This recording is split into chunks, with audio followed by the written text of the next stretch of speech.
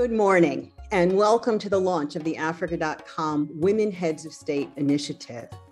We are especially pleased today to welcome the many heads of state and heads of government who are joining us today on Zoom, as well as acknowledge the 4 heads of state who will be speaking with us today, and that is Madam Joyce Banda of Malawi, Madam President Amina Gurib Fakim of Mauritius, Madam President Ellen Sirleaf Johnson of Liberia, and the Honorable Sarah Kukongelwa Amadila of Namibia. In addition, we have several women heads of state in our audience today, including Madam President Samba Panza of the Central African Republic. Merci d'être avec nous aujourd'hui, Madame Présidente.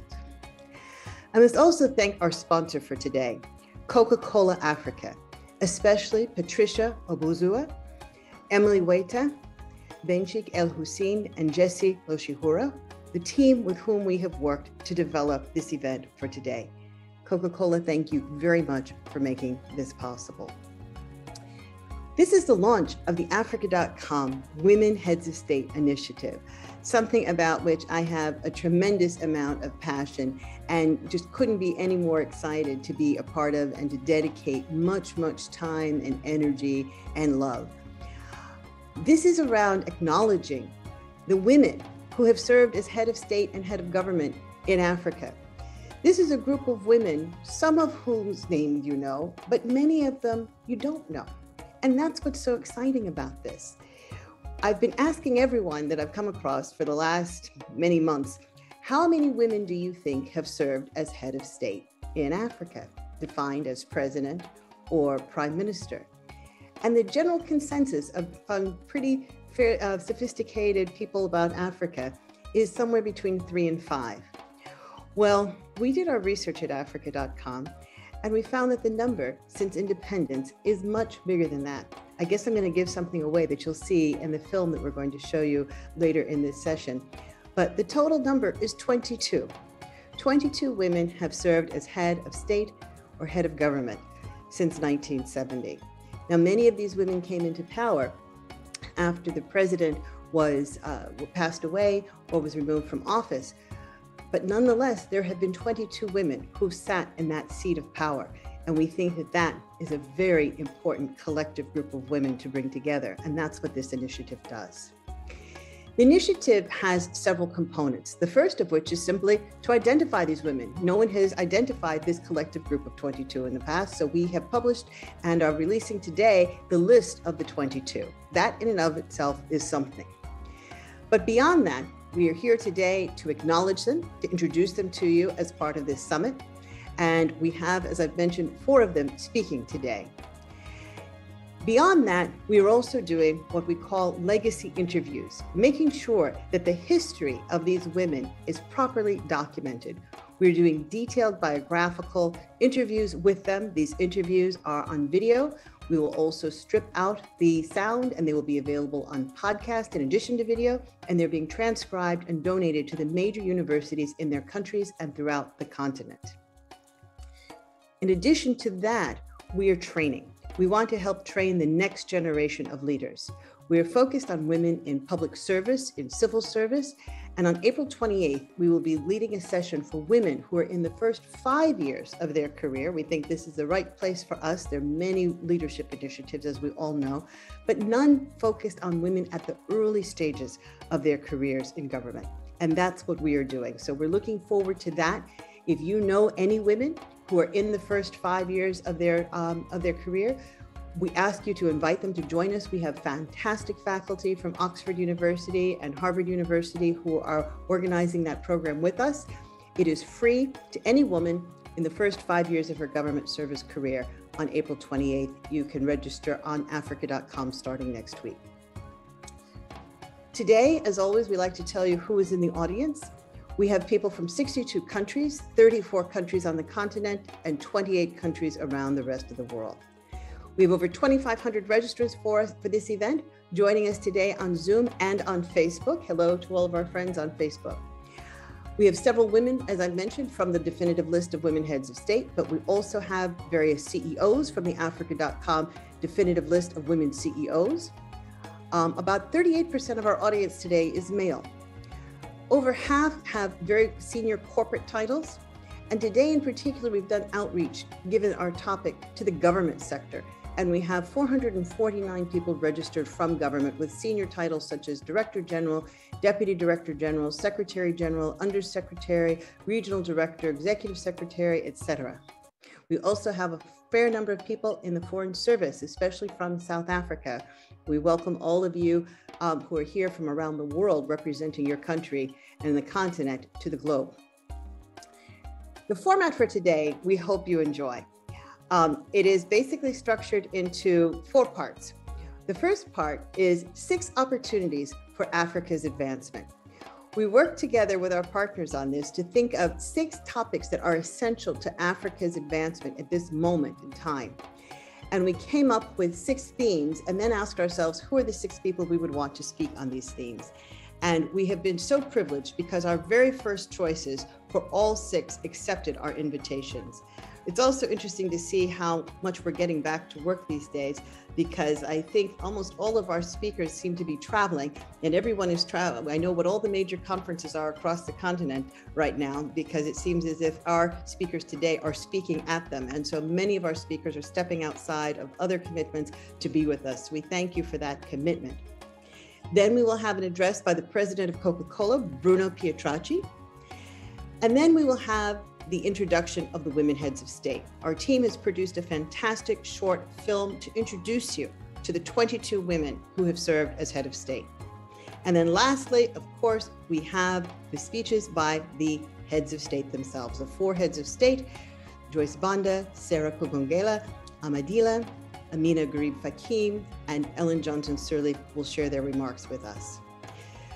Lastly, I will just share with you that coming forward after this, we have something else very exciting in the weeks ahead, but we hope you will come back and join us for. And that will be an unscripted, unprecedented conversation between 2 of these women heads of state. Ellen Johnson Sirleaf and Amina Gharib-Fakim are going to be on camera with no journalists, talking as 2 women heads of state to one another, share in their private conversation about what it's been like to be a woman head of state. So we hope that you are looking forward to all of those activities as we are. And now it is my distinct pleasure to introduce the moderator for the first session, the 6 short talks on big opportunities. We are especially privileged today to have Professor Ruth Okediji from Harvard Law School. Ruth is a professor who needs very little introduction. She has been on our platform before as an expert when we did a session on law across Africa. She is the Jeremiah Smith Professor of Law at Harvard Law School and co-director of the Berkman Klein Center. She is a renowned scholar in intellectual property law. I happen to know that she is advising some African countries on their frameworks around intellectual property law right now. I don't know if she will mention that, but it's very exciting to see how engaged she is. Of course, we know that she hails from Nigeria and is a very proud graduate of the University of Jos. And I know that we have people registered from the University of Jos on with us today. Go University of Jos. And graduate of Harvard Law School. Professor Okediji, I'm going to turn this over to your very able hands, and thank you again for agreeing to moderate this first panel of luminaries from across the continent as they give us their short talks on big opportunities. Thank you so much, Teresa, and good morning, good afternoon, good evening to everyone in the audience and on Facebook watching us live. It is my pleasure to moderate this panel on short talks on big opportunities for Africa. When Teresa and I began talking about this event some months ago, I was one of the folks that she asked, well, how many women heads of state have there been since independence swept the continent? And I too did not know what you will learn today. So it is really an honor to have this unprecedented meeting and event to hear about the future of our continent and to know the role that women heads of state have played and will continue to play. Our first speaker this morning is going to be, morning my time at least, is going to be Wanjira Mathai. She is the Vice President and Regional Director of Africa of the World Resources Institute. Wanjira is well known in circles really all over the world. She formerly served as co-chair of the WRI's Global Restoration Council, and she was a senior advisor there. She is an inspiring leader.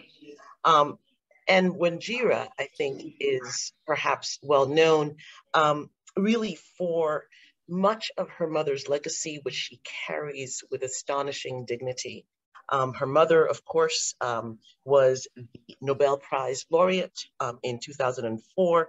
The Green Belt movement, which her mother began, and for which the Nobel Prize recognized her, remains a distinguished mantle that Wanjira carries and carries with great honor and respect. And so Wanjira, we will hear your first talk on big opportunities for Africa's development and advancement. Wanjira. Ruth, thank you very much. What a privilege to be in this company, and certainly the acknowledgement of the excellencies, women excellencies, makes us also proud. So what a wonderful gathering. Thank you.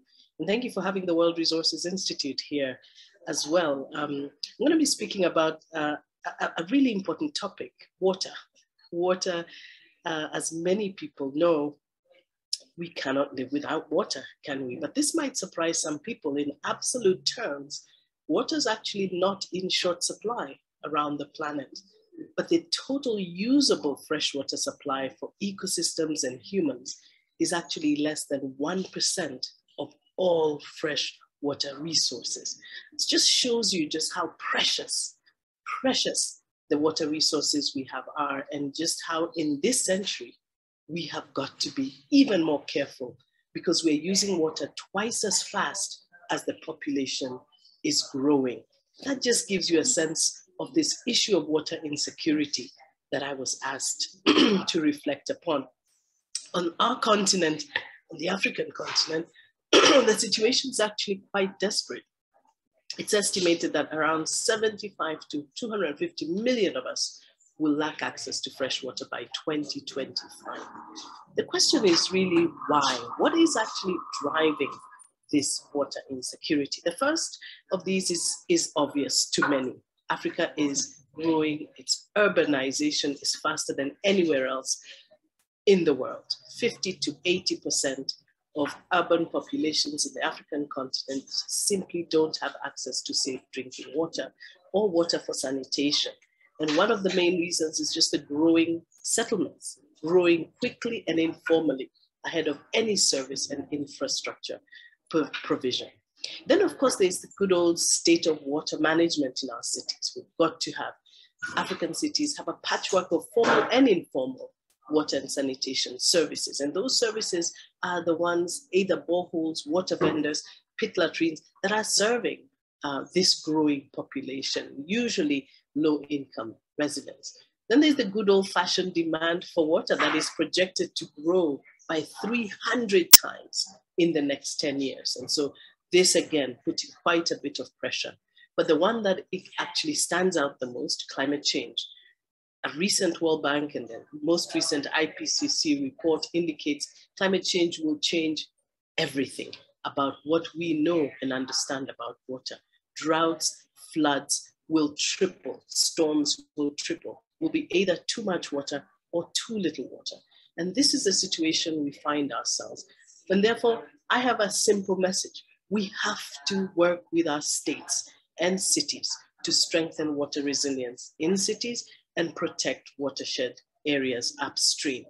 Although there's a lot of political regulatory powers, local governments across the continent, a lot of what's going on around devolution into smaller cities and governance centers drives resilience and is extremely promising. So we've got to work in those supportive, collaborative, regional, cross-sectorial ways to bring about water security.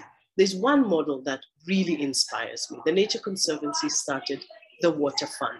And the Water Fund is interesting because it's a finance mechanism that brings stakeholders together to pool water investments. I love how it works. The fund brings together downstream users like businesses and cities together with upstream conservation efforts. So results in less downstream damage. And the Water Fund is paid for by those who are using it. This is happening already in Nairobi, in Cape Town, and in Freetown. And it's always so good to see the mayor of Freetown, because those early successes are showing us that we can improve the quality and quantity of water that serves our cities. So we have to create a more secure, water secure world. And that will necessitate that we protect urban forests, every green space. We know now after COVID just how precious our green spaces in cities are. That's where we rush to when we had been confined in our homes. In Kenya today, Karura Forest, the most visited recreational space in the city. We need to protect near forests and those farther away. I want to close, Excellencies, by just sharing that in the final analysis, water security for the future will depend on the integrity and sustainable use of nature. We have to do 4 things. We have to produce, protect, reduce, and restore. This is an all of society paradigm. We need to do more sensible production of food because agriculture is pushing into most precious forests and watershed areas. Then we have to protect the remaining forests we have.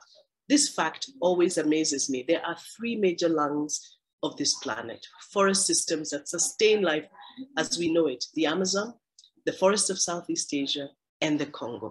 The mighty Congo remains the healthiest lung on the planet. Let's keep it that way. And we can only do that when we have permanent protection for Africa's forests. That should be non-negotiable.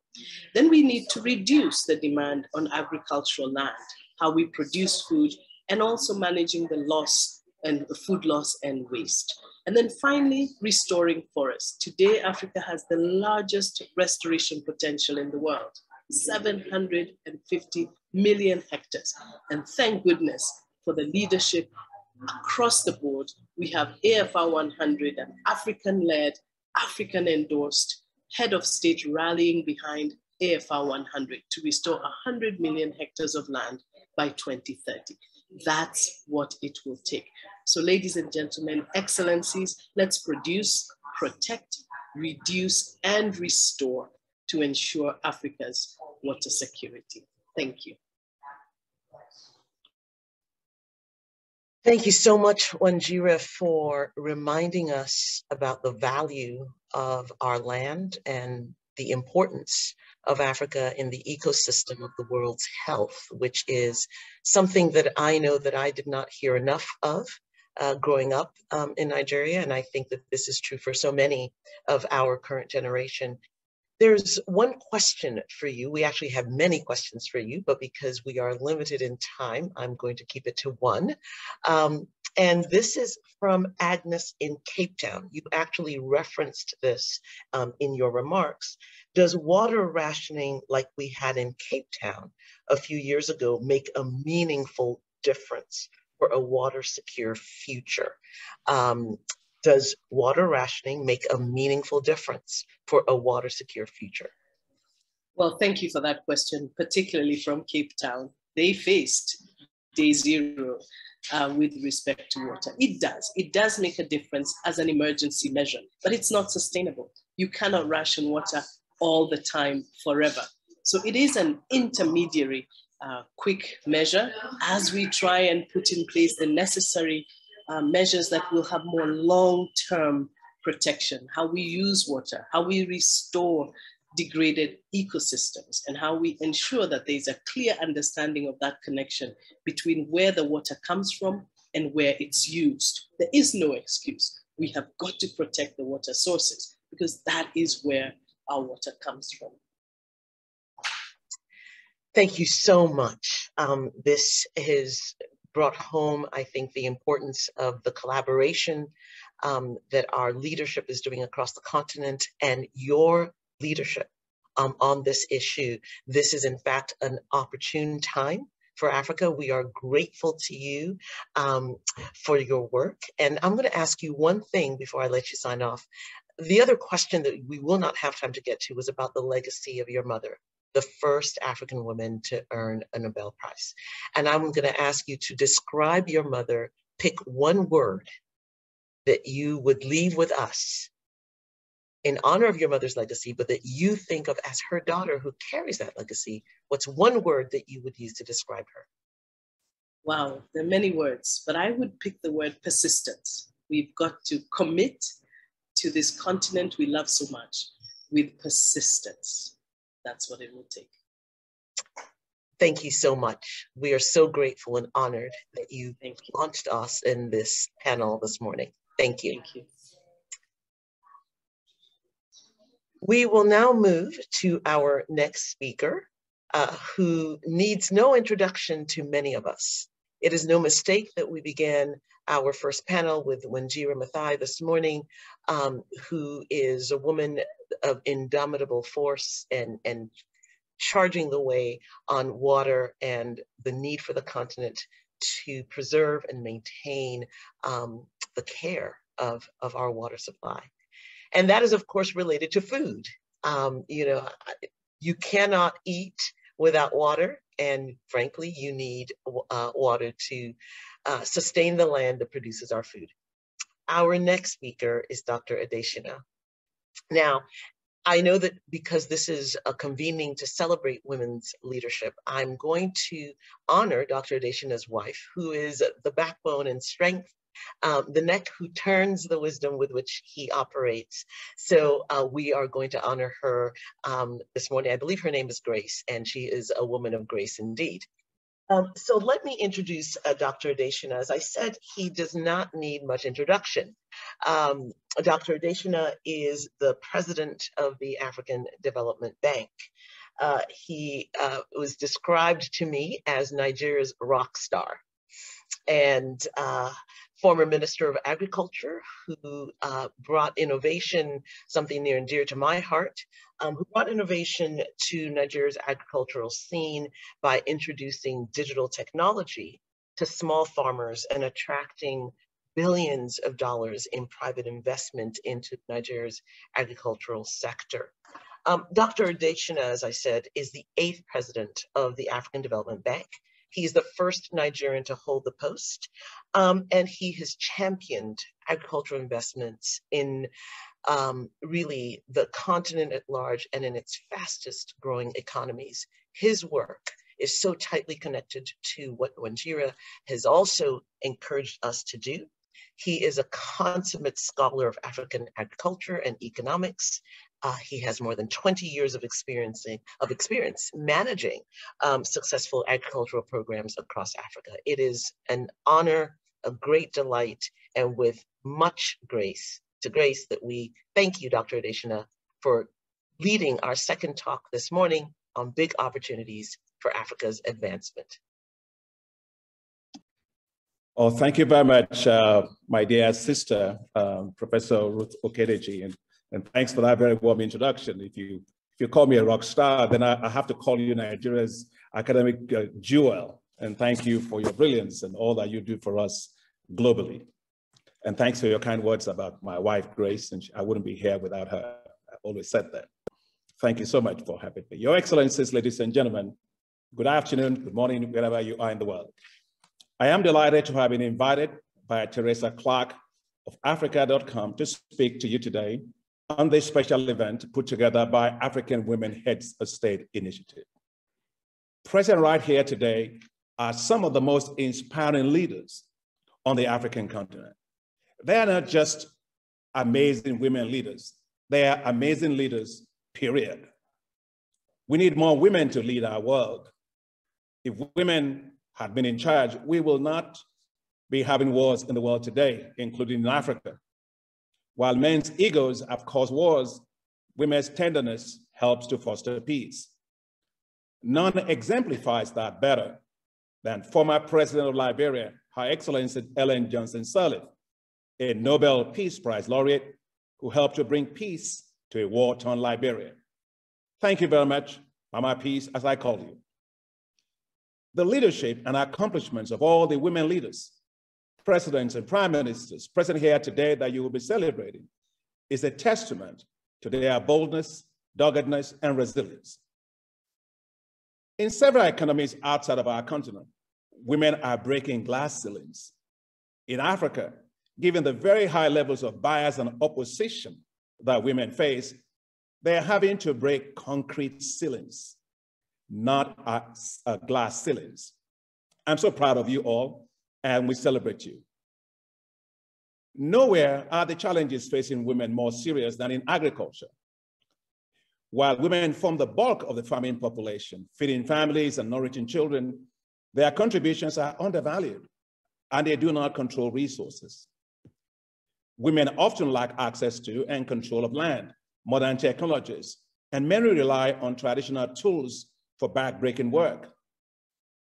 Must cook with firewood and charcoal, and are biased against by farm extension programs that are dominated by men. Now, I recall as a young economist in the 1990s, at the West Africa Rice Development Association in Bouaké, Côte d'Ivoire, I conducted a piece of research to determine whether actually men farmers were more efficient in rice production than women farmers, because that's what everybody always said. Our results showed very clearly that women were technically and economically as efficient as men, or even better than men farmers. So the bias of extension systems in Africa against women had no basis. I determined from that day on that if I ever was in a position of authority, I would strongly support women, especially women farmers. Well, that opportunity came in 2011 when I became the Minister of Agriculture for Nigeria. To ensure that women farmers got subsidized seeds and fertilizers, I changed the old system in the government where farm inputs were supplied by the government through male-dominated extension systems. I registered 15 million farmers on a digital electronic platform using mobile phones and transmitted electronic coupons for subsidized farm inputs directly to them. This had immediate transformative impact on women, who represented 50% of the farmers. While on a field trip one day, several women farmers met me and said, "Thank you, Minister. We now get access to our own seeds and fertilizers via our mobile phones." And they added, "The men can no longer cheat us." I was elated. A concrete ceiling broken for women farmers by the power of technology, mobile phones. Now, one of the women, her name is Hajia Ladi Baladi, expanded her rice farm from 1 to 2 hectares and made enough money to take care of 23 orphans. Amazing. Yet, women lack access to finance. There exists a $42 billion finance gap for women entrepreneurs in Africa. And of these, almost $16 billion is in the agriculture sector alone. To break this concrete ceiling, I led the African Development Bank to launch what's called the Affirmative Finance Action for Women in Africa, or AFAWA, with the goal of providing $5 billion of financing for women-led businesses, including smallholder female farmers. A revolution is building.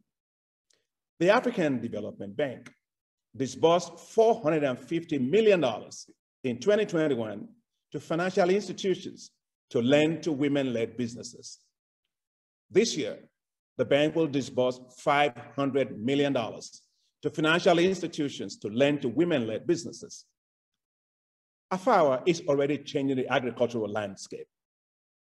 AFAWA has disbursed nearly $79 million to 210 women-owned small and medium-sized enterprises, close to $94 million to 50,000 women-owned micro-enterprises, and $50 million in financing for more than 180,000 women farmers. With access to financing, women-led businesses in agriculture are making big impacts on women farmers. Take the case of Ghana. A new game-changing $20 million financing climate-resilient agricultural practices project will benefit 400 women-led micro, small, and medium-sized enterprises. And this will translate to a positive impact for more than 373,000 people. The bank's support includes technical assistance, climate-resilient agricultural practices, capacity building, and the diversification of agricultural crops. In 2015, Manka Angwafo from Cameroon set up her company called Grassland Cameroon. And last year, Manka was able to obtain $55,000 of collateral-free loans supported by AFAWA's Africa Guarantee Fund. Today, Grassland Cameroon offers financing to farmers who pay in grain. This way, the company improves the quality of lives of farmers, their families, and the community at large. Aside from finance, new technologies are creating huge opportunities for women farmers. We are bringing new technologies to African farmers at scale, enabling them to increase yields and improve their livelihoods. A major centerpiece of our Feed Africa strategy at the bank is our flagship program called Technologies for African Agricultural Transformation, or TAAT, which was specifically designed to be gender sensitive. We've provided heat-tolerant wheat seed, drought-resistant maize varieties, and other agri-technologies to more than 5.7 million women farmers across 29 African countries. Just listen to Doreen Atemo, a farmer from Kenya. She said, I used to wonder if I will ever earn enough to be independent, to own my own home. But when I joined the TAAT project, I was able to build my house from selling maize. But distinguished ladies and gentlemen, women must go beyond primary farm production. They must also dominate agro-processing value chains, where most of the wealth is generated.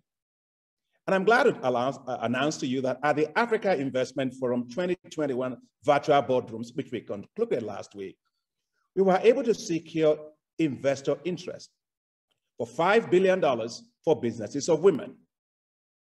These include a woman entrepreneur in Sierra Leone, establishing a processing factory for dried fruits. A woman entrepreneur in Nigeria doing leather bags from goat skins. A woman entrepreneur from Uganda establishing a shea butter processing factory. And 2 women entrepreneurs establishing textile packs in Ghana and Nigeria, respectively, to process cotton into textile and garments. No bird flies with one wing. Without women, Africa cannot feed itself. Africa's agriculture, and indeed Africa's economies, will perform better when we provide equal opportunities for women. Women produce food in Africa. Women process food in Africa. Women farmers must thrive. Women agribusinesses must thrive. Because when women win, Africa wins. Thank you very much. Great being here with you. Thank you, Professor.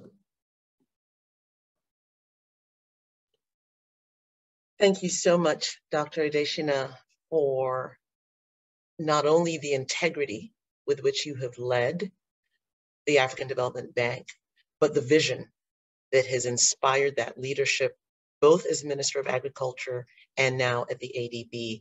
And I think when we hear you, if you could see the chat, you have a huge fan club, but I just want to say that when we hear you, it inspires hope and confidence in the possibility of what Africa could be, both under strong leadership and female leadership.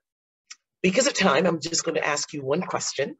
And I promise I will not give you an exam, even though as a professor, I really want to do that. But first, Ian from London wants to know how we can make agriculture a sexy field in other countries. How can we make it appealing as a field that is worthy of both investment, but also to encourage the current generations to really invest and look at farming and sustainable farming as necessary and important for our future. But Thandi from Johannesburg is really concerned about us not adopting an industrial food complex. So how do we advance without falling into some of the same traps that we have seen in the developed economies?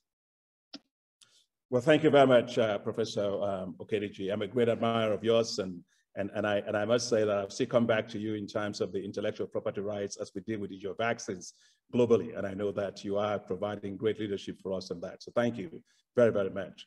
Now, with regard to the issue of agriculture, you know, when I was appointed Minister of Agriculture in Nigeria, you know, people were used to ministers of agriculture wearing buba and bubus and all of that, and they always saw me in my bow ties and all of that. And I remember somebody asking me, why do you wear bow ties? In fact, when I was going to be confirmed at the Senate, they said, you know, are you sure you want to be Minister of Agriculture with your bow tie? I said, well, let me tell you something.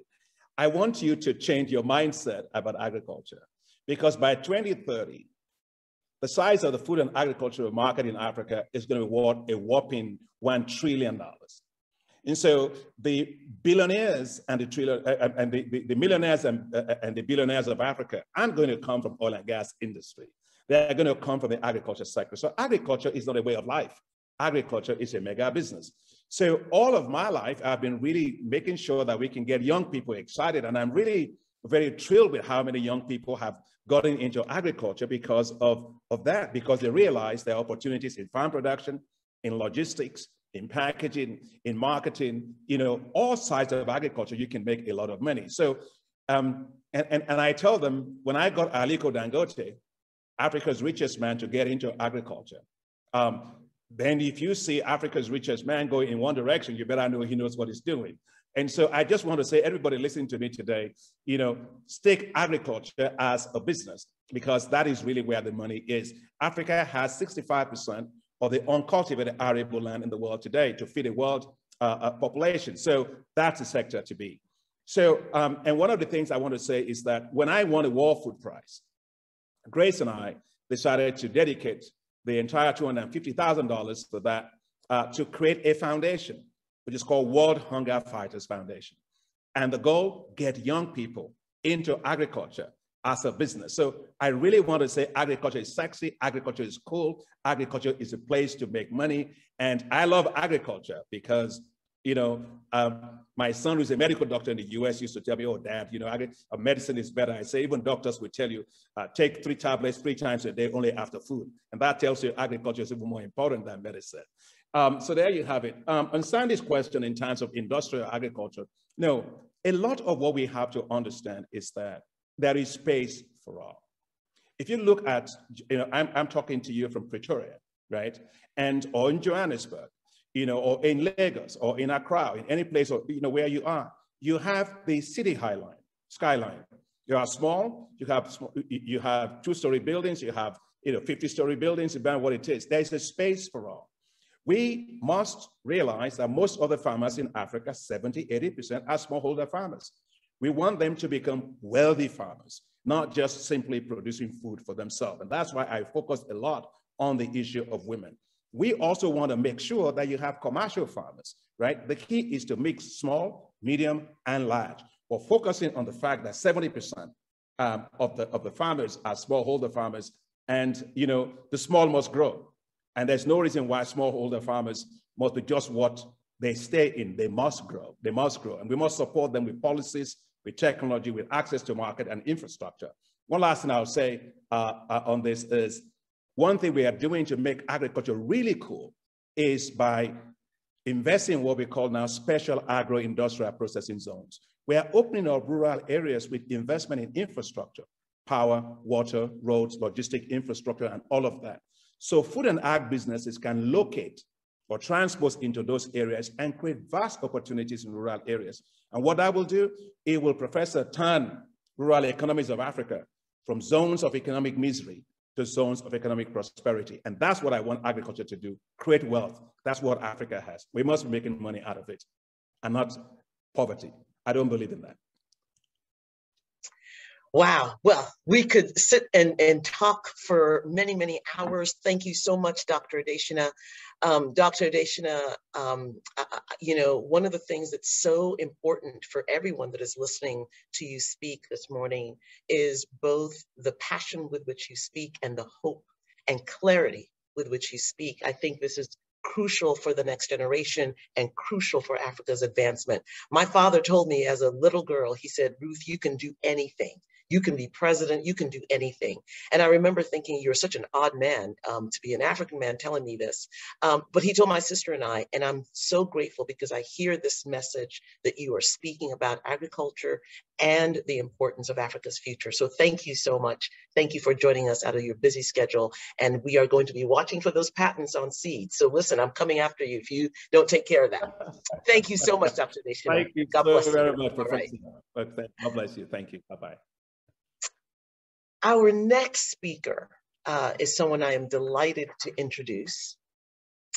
And she's the Honorable Yvonne Aki-Sawyerr. She is the mayor of Freetown, Sierra Leone. And it is such a delight. She is an Order of the British Empire. She became mayor of Freetown in May 2018, and she has dedicated herself to an inclusive vision of the city's renewal. And she really has been at the forefront of COP27, the Conference of the Parties, driving the climate change agenda is what she will be speaking to us about today. It is an incredible delight and honor. As you've just heard from our two previous speakers, the capacity for the future food and water is so dependent on what we do about climate change. So we are really excited to have Dr. In her honor, Her Excellency Yvonne Aki-Sawyerr with us this morning to speak, to give us an 8-minute short talk on big opportunities for Africa's advancement related to climate change. Honorable Yvonne Aki-Sawyerr, over to you. Thank you very much, Professor. And thank you so much to Teresa and Africa.com for organizing this. Your Excellencies, ladies and gentlemen, it's a real pleasure to be here. I wouldn't say I'm in the forefront of COP27, but I've been very involved in COP26, and we're looking forward to participating and setting out our objectives and what we feel need to be our priorities as Africans going into COP27. Let me start off by just saying a word on climate change, the phenomena of climate change, and particularly the very strong linkages between the previous speakers. Agriculture and water are intrinsically linked with climate change in the direction of climate change being a factor that's influencing, has the potential to influence them negatively. And so much of what has been said by the earlier speakers is only actually going to be realized if adequate attention is given to climate change and we're able as a continent to protect ourselves. So in the run-up to COP26, there was a lot of media attention given to that event. And I think speaking from the continent of Africa, it already begins to give you a sense of how important it is for us as a continent to stand together for the things that matter to us.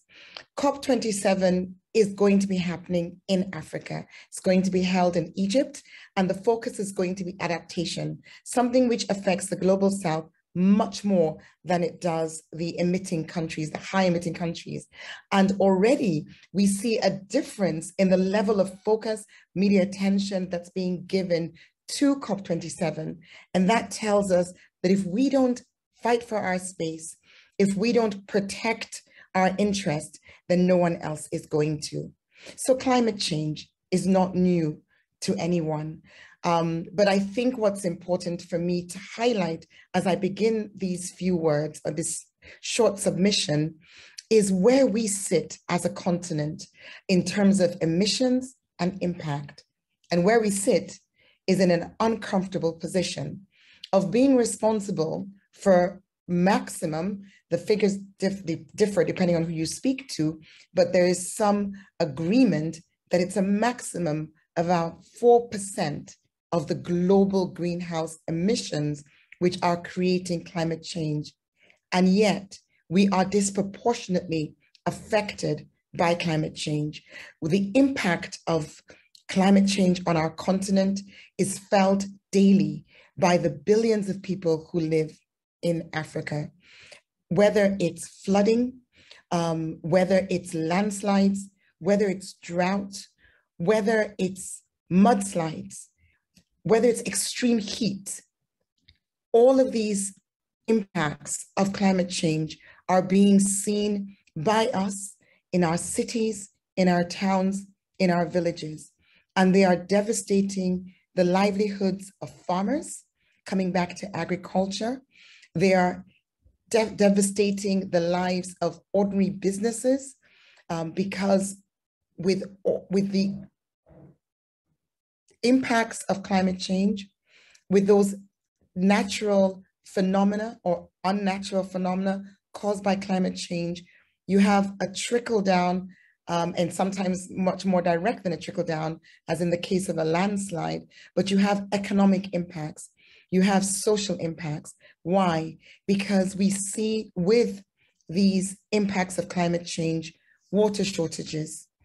You see with the floods, a lot of water around, but no drinkable water. Coming back to Wanjira's point, and of course, Wanjira, it's always a pleasure to see you too. No drinkable water, fresh water sources being destroyed. And something else that we see, which sometimes we don't make a direct link between, is that the failure of agricultural businesses further drive urbanization, with many people, millions of people moving.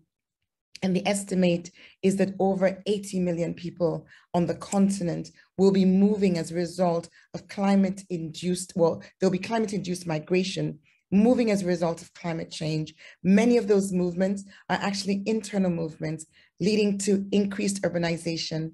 We know that the world is urbanizing. It's a phenomenon no one's going to get away from. By 2050, the UN estimates that 75% of the world's population will live in cities. 90% of that growth will happen in Africa.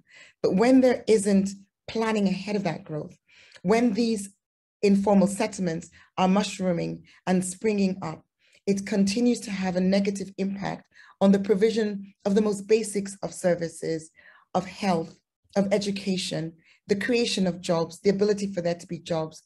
So you see that what is sometimes put into a box and described as climate change has devastating impacts right along the pathway of life, growth, and economic resilience on our continent. So what's there to be done about it? As we go towards COP27, it's already been declared that this will be the conference, this will be the COP of adaptation. But let's stop for a moment and ask ourselves, what came out of COP26? Not enough, I think, is the general conclusion. In terms of a slowing down, a breaking of the curve, the rate at which global temperatures are increasing. And as those temperatures increase, the impact in Africa continues to be felt. In order for us to play our role in what emission reduction we could potentially do, but more significantly, in terms of adaptation, there needs to be more financing on the table. And that's something that was clear at COP26, that there hasn't been a commitment to meeting the financing gap that Africa faces as a continent that has not contributed as much to this problem, but is now being adversely and disproportionately impacted. $100 billion is what was slated to be put on the table for Africa for climate financing. That hasn't been seen, not enough of it.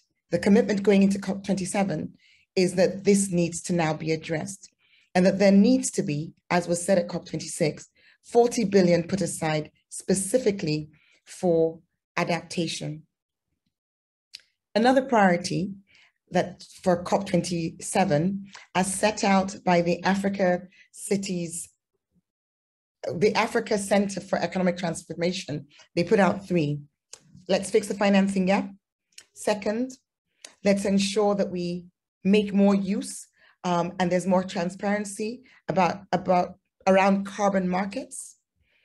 In both previous speakers, both Dr. Adesina and Wanjira, they mentioned the potential that Africa has for reforestation.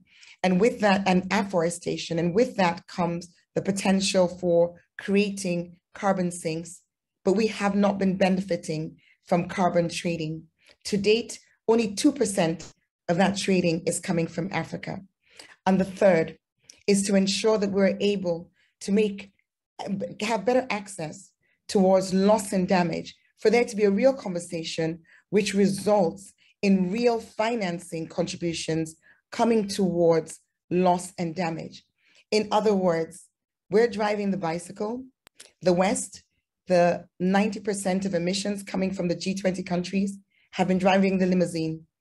There's been an accident, there's been a crash on the road, and we on the bicycle so far have been covering all the costs. That needs to be changed. There needs to be a sense that this isn't favors for Africa, but justice, climate justice, and a commitment to ensuring that the damage to our continent that's come from the emissions from the West, emissions from the G20 countries in particular, and others, that the cost of that is not being carried just by Africa, but it's being shared through adequate insurance schemes, however they need to be designed. So as we go towards COP27, in Freetown, we've been very we've been very focused on this. We have introduced Freetown the Tree Town, which is our planting of 1 million trees.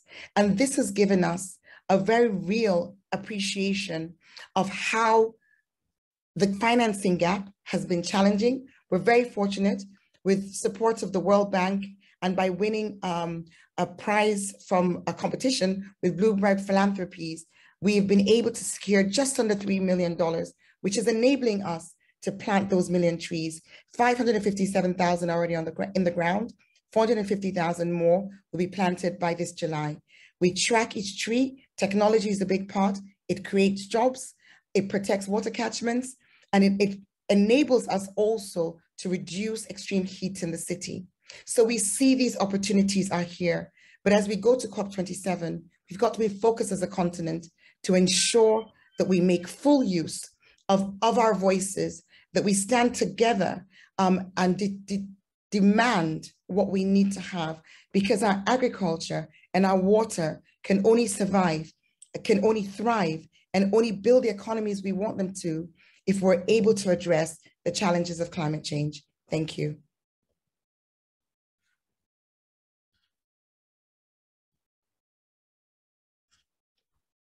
Thank you so much, Mayor. And I am amazed. This is probably a reflection of Teresa and everyone at Africa.com's lineup, because we could not have planned such tightly connected themes and the urgency of the messages that have come forth this morning. And in particular, as you have given this really incisive, surgical set of remarks about what we must demand from COP27. I think it's so interesting, because one of the questions, Mayor, that you have is how you have taken your credentials earned with distinction overseas and gone back to Freetown to be engaged in local politics. And this question is from Talani in Cape Town, and she wants to know whether you've had a difficult time being so global, being a global African in a local space. And Munir from Tunis really wanted to know, how do we get more Africans focused on climate change? And I think the two questions are related, so I'm making them one because of time. And I think it's so crucial that you give some feedback to these questions, because the urgency of the demand that you are asking us to make means that this message must resound for so many young people. So, Mayor, if you could just address that very briefly. Okay, so global platform, local action is precisely what we need nowadays. It actually, I think, works in our favor to be able to raise the issues that affect us locally. There aren't enough African voices on the global platform. So to shape policy and to direct funding and to challenge the international sort of status quo going into these meetings. So more of us is necessary rather than less. And onto the question of Africans being interested in climate change, we have no other alternative. We need to be ensuring that people understand that climate change is not this thing just about using paper cups, you know, and recycling in the West, but that on a day-to-day basis, it is the most damaging thing that is happening. I live in a city that now has 74 informal settlements, 35% plus of my population live in informal settlements. If you go and speak to people in these communities, many of them are rural migrants, people who used to be farmers and can no longer farm because they cannot predict the weather. They have crop losses, and because they don't have the financial resilience, they become bankrupt and they make their way to the city just to try to survive. And that has its own consequences. So for our future, whether it's, we lost 1,000 plus people in 3 minutes on the 14th of August, 2017. And there's so much that can be said about South Sudan, Uganda, Kenya, all over our continent. Climate change is our reality. We cannot distance ourselves from it because of language. Let's not use the language of the West if that's what we need to change. Let's make this more connected to the reality of our experiences. Thank you so much, Mayor. This is just both crucial and again, urgent. And the work that you are doing, I think so many of us are deeply indebted to you for your leadership, for your commitment to the local and making sure that the local has a voice at the global level. This is really, really crucial.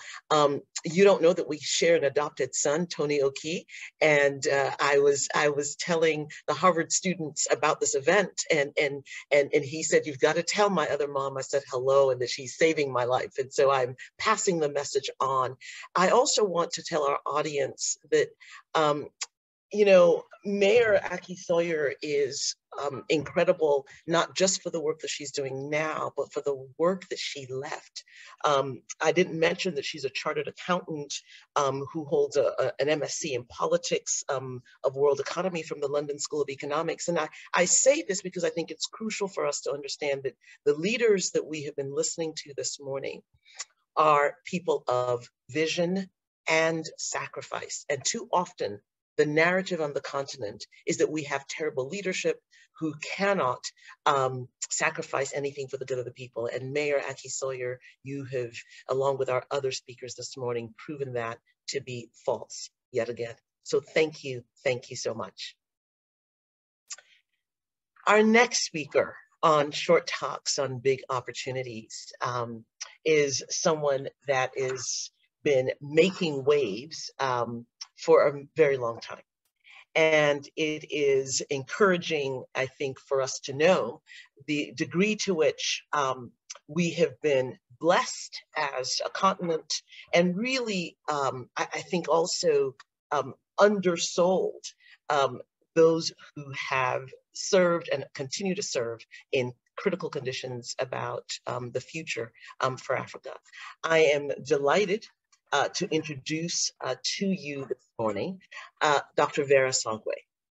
And actually, she and I were on a panel together not too long ago, and I'm just delighted to have her here again. She's the Executive Secretary of the United Nations Economic Commission for Africa, and she is going to be giving her brief remarks. We actually were able to get her in between meetings, and so she'll be giving her brief remarks on making up for lost time, a better normal for Africa. She is the first woman to lead this venerable institution, which is 60 years old, and her reforms have really focused on developing ideas for a prosperous Africa.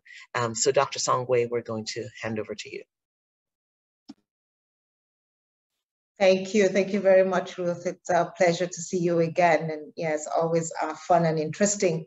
Let me start, first of all, by thanking my friend, Teresa, president of allafrica.com, for really insisting and to get me to this conversation. I'm honored to be part of it.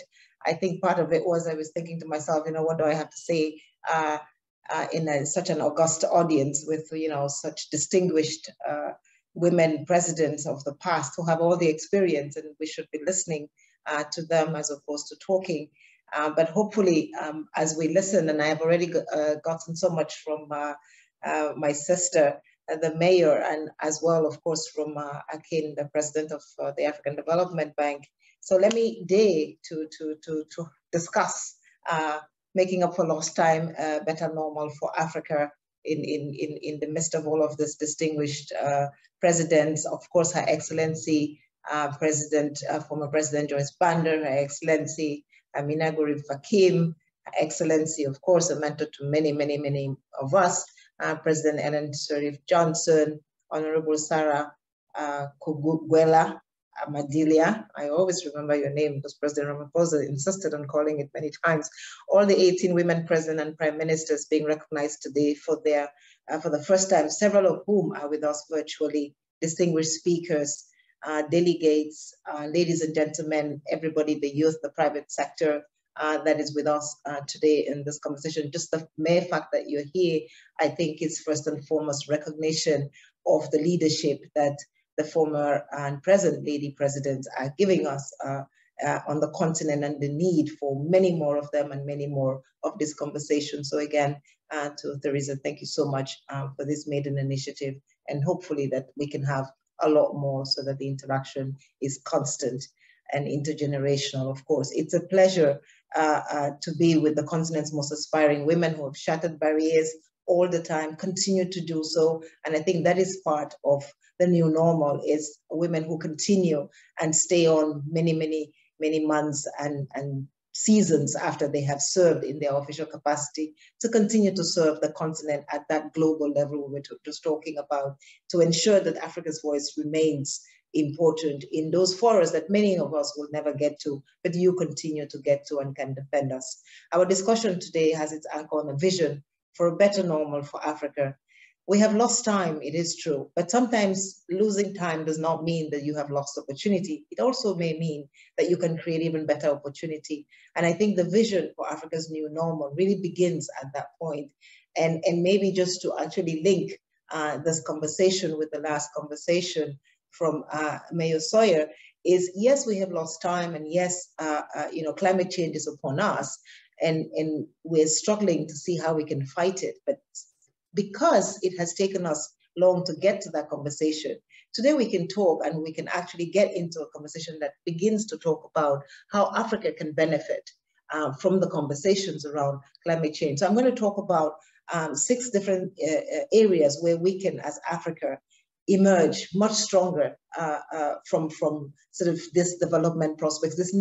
We're 8 years to Agenda 2030, the global development goals. Our Secretary General has just put out a new note called Our Common Agenda, which is essentially a way of turbocharging, if you in the currency of today, the booster shot for the SDGs is how to ensure that we refocus and reboost. Every time we talk about how we get to the SDGs, of course, the first issue that we talk about is financing. Where does Africa get its financing? How can Africa get its financing? We have heard, I'm sure many of you on listening to us today, we have heard so many times everybody tell us how Africa is about to get into a debt crisis. Africa is going to crash if this is not done, if that is not done. But I think one thing we have not heard enough of, and it's only one thing that we take away from where we are today, is that because of climate change, Africa can create a different OPEC. Africa can create the Organization of Carbon Sequestration Countries. And so this is my new term, Organization of Carbon Sequestration Countries. And essentially with that, it's $1 trillion industry, right?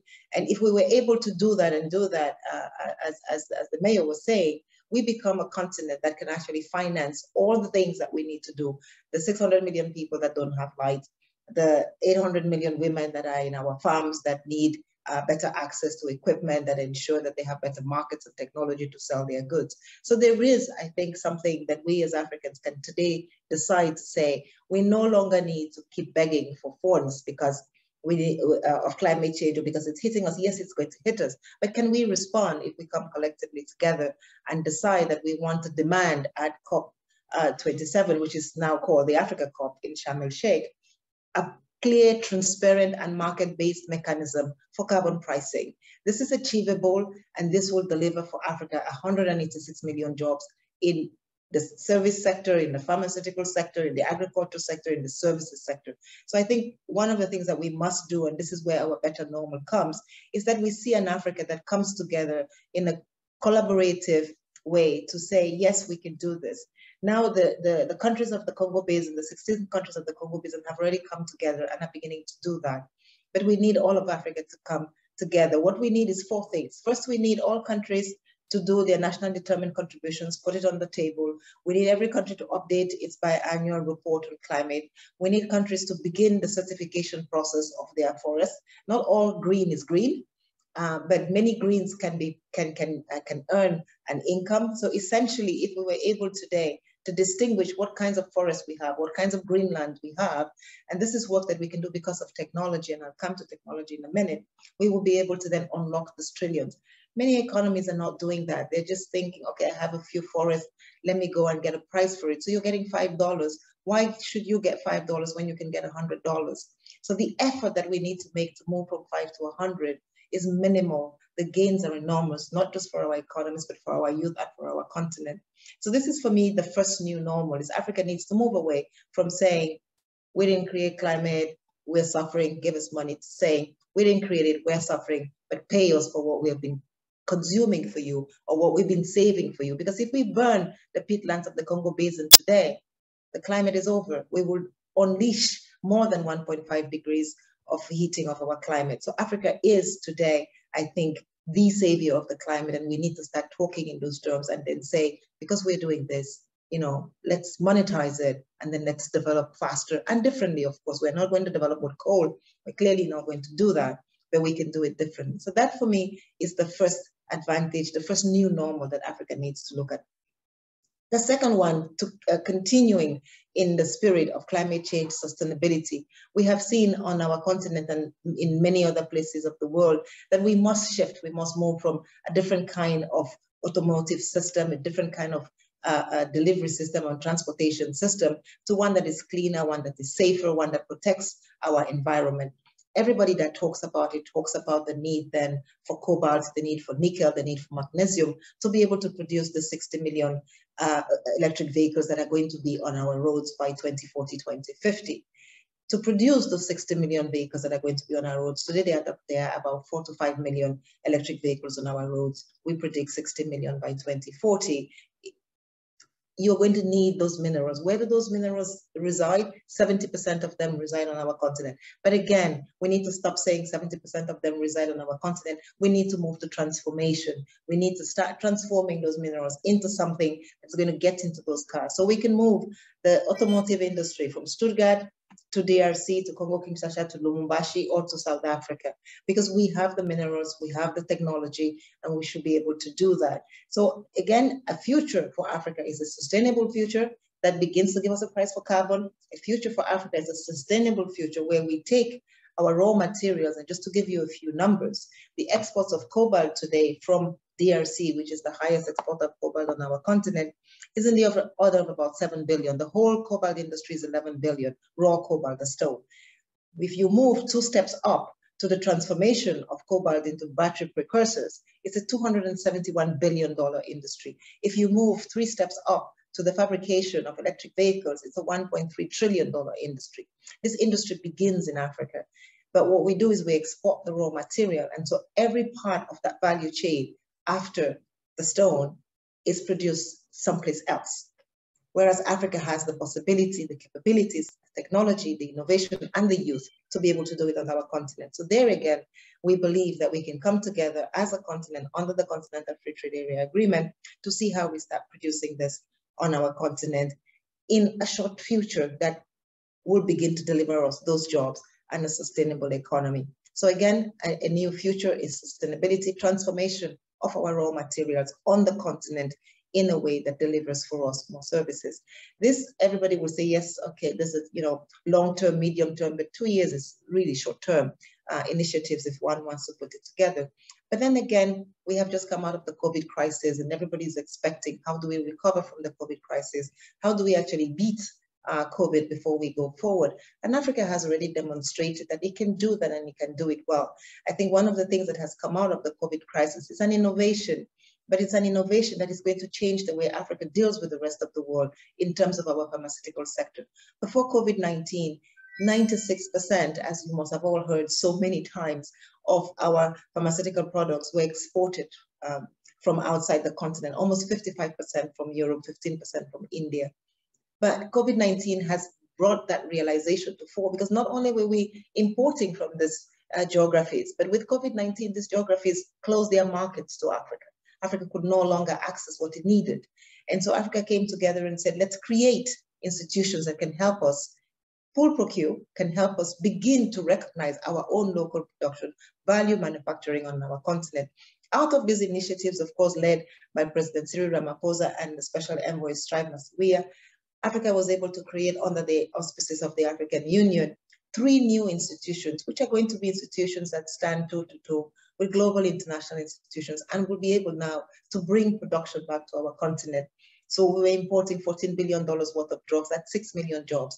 If we can start producing more on the continent, that's what happened during COVID-19. And we are beginning to hear about, production of vaccines on our continent already. Of course, we had countries that were producing vaccines, but we had never really highlighted them or put them in front. Many of us were still importing vaccines from industries outside of the continent. But now we know that Senegal can do it. We know South Africa can do it, Morocco, Algeria, Kenya, Ghana, Ethiopia, of course, and many more. And the question is, how can we come together and ensure that those vaccines that we're producing and any other health material that we produce are certified? We have now created, it took us almost 8 years to create the African Medical Agency, but because of COVID, we fast-tracked it under the leadership of President Kagame. We now have an African Medical Agency, which can certify, which can wake up in the morning and say, this vaccine is good and this vaccine is not so good, or this medication is good. We know today many of our African women die because we are all consuming fake oxytocin, because there's no certification agency. Oxytocin can be produced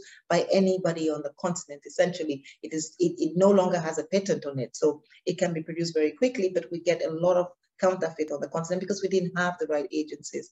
What COVID has done is it's allowed us to do that. It has also allowed us as Africa to be able to go out to the markets and procure vaccines in concert as a collective under the African Vaccines Acquisition Trust, where we've been able to pool resources and say, as Africa, we can come to the table, not as beggars, not because we cannot buy it, but with an institution that allows us now to procure. Now we need to still go further. We need to make sure that African production is not just for Africa, but it can also be procured by countries in other geographies outside the continent, because of course anybody who knows how markets work knows that you must have demand, right? We can produce everything that we want to, but if we don't have any demand, then these industries will collapse. So now Africa, as a collective, we need to work together with the Gavis, the UNICEFs of the world to ensure that we are in those, the COVAXs of the world, to ensure that we are in those pooled procurement systems. Financing, we always talk about financing, and this is the 4th one. We've been talking for a very long time about how Africa needs more and better access to financing. Yes, you've heard a lot about Africa's debt crisis, but Africa's debt crisis is true a combination of poor governance, a combination of weak macroeconomic fundamentals sometimes, but it is also due to the fact that Africa does not have access to the kind of liquidity that countries with the same kinds of macro fundamentals have. And so if you take an example, just to break it down for you, an economy that is being run as like any other similar economy on the continent, when they go to the global bond markets to access new resources, they can access those resources at 10% or even 1% of the cost of the resources. When Africa goes, we access it at 16, 17, 18%. If you and I go to the markets to borrow on the same day, and I'm borrowing at 1% and you're borrowing at 10%, the probability that you can pay at 10% is much higher, hence the issue of the debt crisis. So for us as a continent to be able to tackle and deal with the issue of the debt crisis, we must be able to build our own capital market. We must be able to borrow in our own local currencies. And again, I think with the crisis, we are now, these conversations are coming to fore. We can now talk about them openly. We can begin to ask the question, is there a new normal for Africa, where Africa can, first of all, develop its own secondary market systems, but in the global international financial architecture, can we change the order structure so that Africa has a bigger voice? One of the big questions that we are putting on the table of course, is that the African Union should become part of the G20 and make it the G21, so that as the African Union, we don't just have one voice in the G20, which makes many of the decisions about how Africa's development is financed, but at least we begin to have two and maybe three or four. Why not? And finally, in this conversation on the global financial architecture, we are beginning to ask about what the new normal must look like. A new normal has to be a new normal where when we have global financial crises, we do not get responses to how it affects Africa without Africa on the table. I think as Nelson Mandela said, anything that you do for me but without me is against me. And so clearly we're beginning to see many of that play out in this last two crises, first in the COVID crisis, but now also with the crisis that we have at hand with the war in Ukraine and Russia, where decisions on how one restructures Africa's debt are being made someplace else and clearly are not effective. And so we must begin to decide on how we do that together.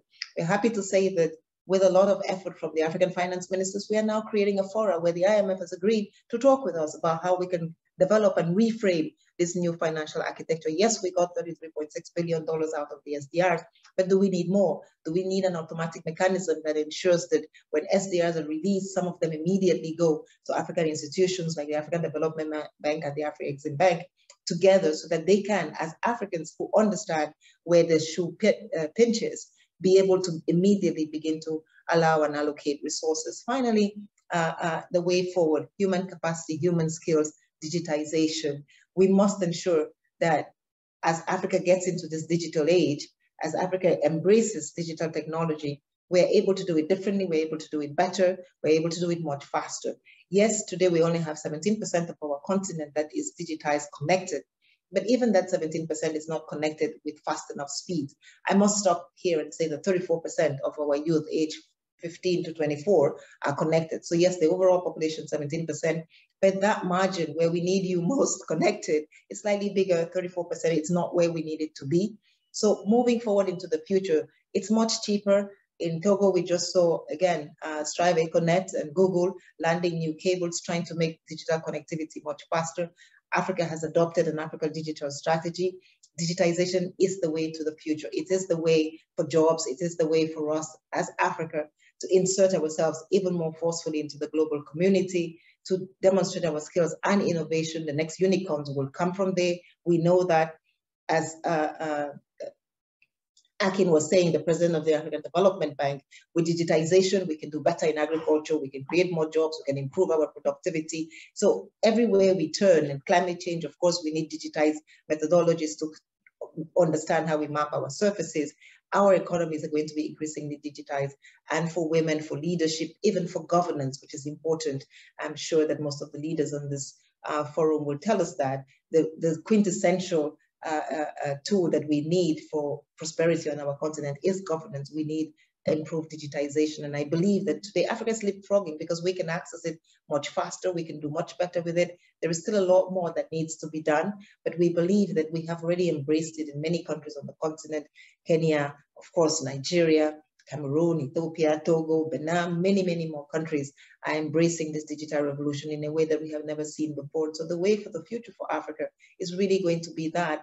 One of my most enhancing moments in the last few years has been going to Kenya, where everybody, and I'm closing where I started, everybody was talking about the fact that with electronic cars, jobs are going to be closed down, Africa is going to disappear. But when you go to Kenya, you visit things like the iCloud factory, 1,000 young kids, engineers, mathematicians, programming the cars that are driving in California that seem driverless. So essentially, the brains of the cars in California are sitting in Kenya. And so there is so much hope, but we need to be able to take advantage of it and ensure that we do more and better with it. Thank you so much for inviting me to this conversation. As you see, Africa can, Africa is, and for sure prosperity is our doorstep with the kinds of leaders that we're honoring here today. Thank you. Wow, Dr. Songwe, I did not, and I'm now glad that I did not take too much of your time with my introductions of you, but I think that it would be unjust. And as a lawyer, I am always striving for justice. But I think it would be unjust to not let our audience realize both the wealth of experience and dedication that you have brought to the continent. And just as this initiative, Women's Heads of States, is honoring our political leaders as women, it is vital for us to acknowledge your leadership on the economics of the development of the nation. For those who don't know, Dr. Songwe is a PhD in mathematical economics, has held a number of positions at the IFC and the World Bank. And really importantly, you know, the Forbes and Financial Times and all these folks have identified her as one of the most influential Africans of our generation, really, perhaps of our history as a continent. But it is her heart for creativity and persistence that Africa must reach its full potential, for which we are incredibly grateful. Thank you for the work, for the sacrifice, for the intellect and the creativity that you bring to what you're doing. And we know that you need to go, so we're going to let you go back to your meeting. But there's so much, there are many, many questions for you, including how to pick between science and technology versus nutrition and education, guidance, of course, for our governments. I work in intellectual property, so the science and technology piece, our IP infrastructure legally and administratively is a shamble across the entire continent. So there is much work to be done, and what is gratifying is that we can do it. That is what you've reminded us today. It can be done, it is being done, and we need to just scale up. So thank you so much. God bless you. Thank you very much, thanks. Our next speaker, speaking of science and technology and a hope for the future, it is just an incredible joy and with great excitement, especially for me as a patent lawyer and scholar and someone who has worked on the transformation of Africa's patent systems, working with governments. It is such a delight for me to introduce our next speaker, Dr. Kuseni Leone. And of course, because we are running short on time, I'm going to simply say that he is at the forefront of the pioneering work of manufacturing vaccines on the continent. And he is, of course, the CEO of Aspen. We are incredibly excited about what you are doing and what Aspen has catalyzed the continent to do. So over to you for your brief remarks on big opportunities for Africa's development. Thank you very much indeed, Professor Ruth Okediji. It's a great honor and privilege to be here. I'd like to start by making two corrections. I am not a doctor, I'm a Mr. Kuseni Dlamini. I don't have a PhD. And secondly, I am the chairman of Aspen, not the CEO. We've got Stephen Saad, who is our CEO and is doing a great job in that regard. It's an immense honor and privilege to be with our iconic women heads of states that are here with us today. I feel immensely inspired. Her Excellency Ellen Johnson Sirleaf, former president of Liberia, our mama piece, as I've gotten to learn from my brother, Dr. Adesina. Her Excellency Amina Kurib Fakim, our former president of Mauritius. Her Excellency Joyce Hilda Banda, the former president of Malawi, and the Right Honorable Sarah Kukongelwa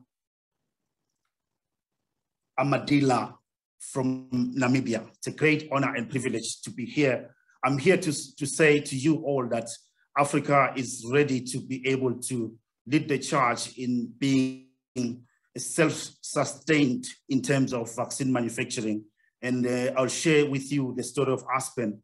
Aspen is a proudly African company founded in South Africa and is now operating across 50 countries in the world.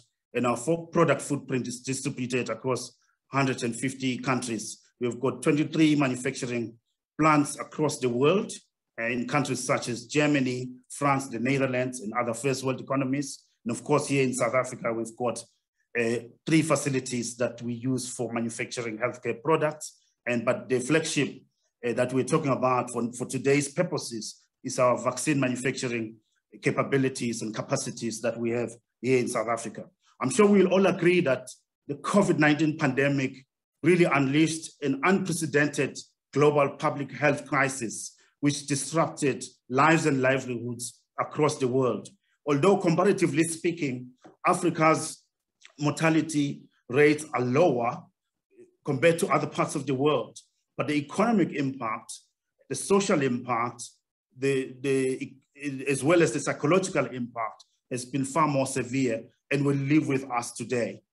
I would like to address you just on the basis of just three or five points that I want to share with you. I mean, the first point I'd like to raise is that vaccines are the most effective instruments that we have to overcome any pandemic, and that includes the current pandemic. There is no other intervention anywhere in the world other than clean running water, as we heard from Wanjira area on, that has saved more lives than vaccines. So the need for Africa to be really capable of supplying its own requirements in terms of vaccines, it's really one of the most important wake-up calls for all of us. And we need to focus more than ever before in building the capacity to be able to do so. It is very disappointing that despite the major feat that was achieved in global healthcare and science innovation in the form of delivering a vaccine to the market within 321 days, which was by all accounts a very, very progressive achievement, Africa still found itself on the back end of the vaccine queues because of vaccine nationalism.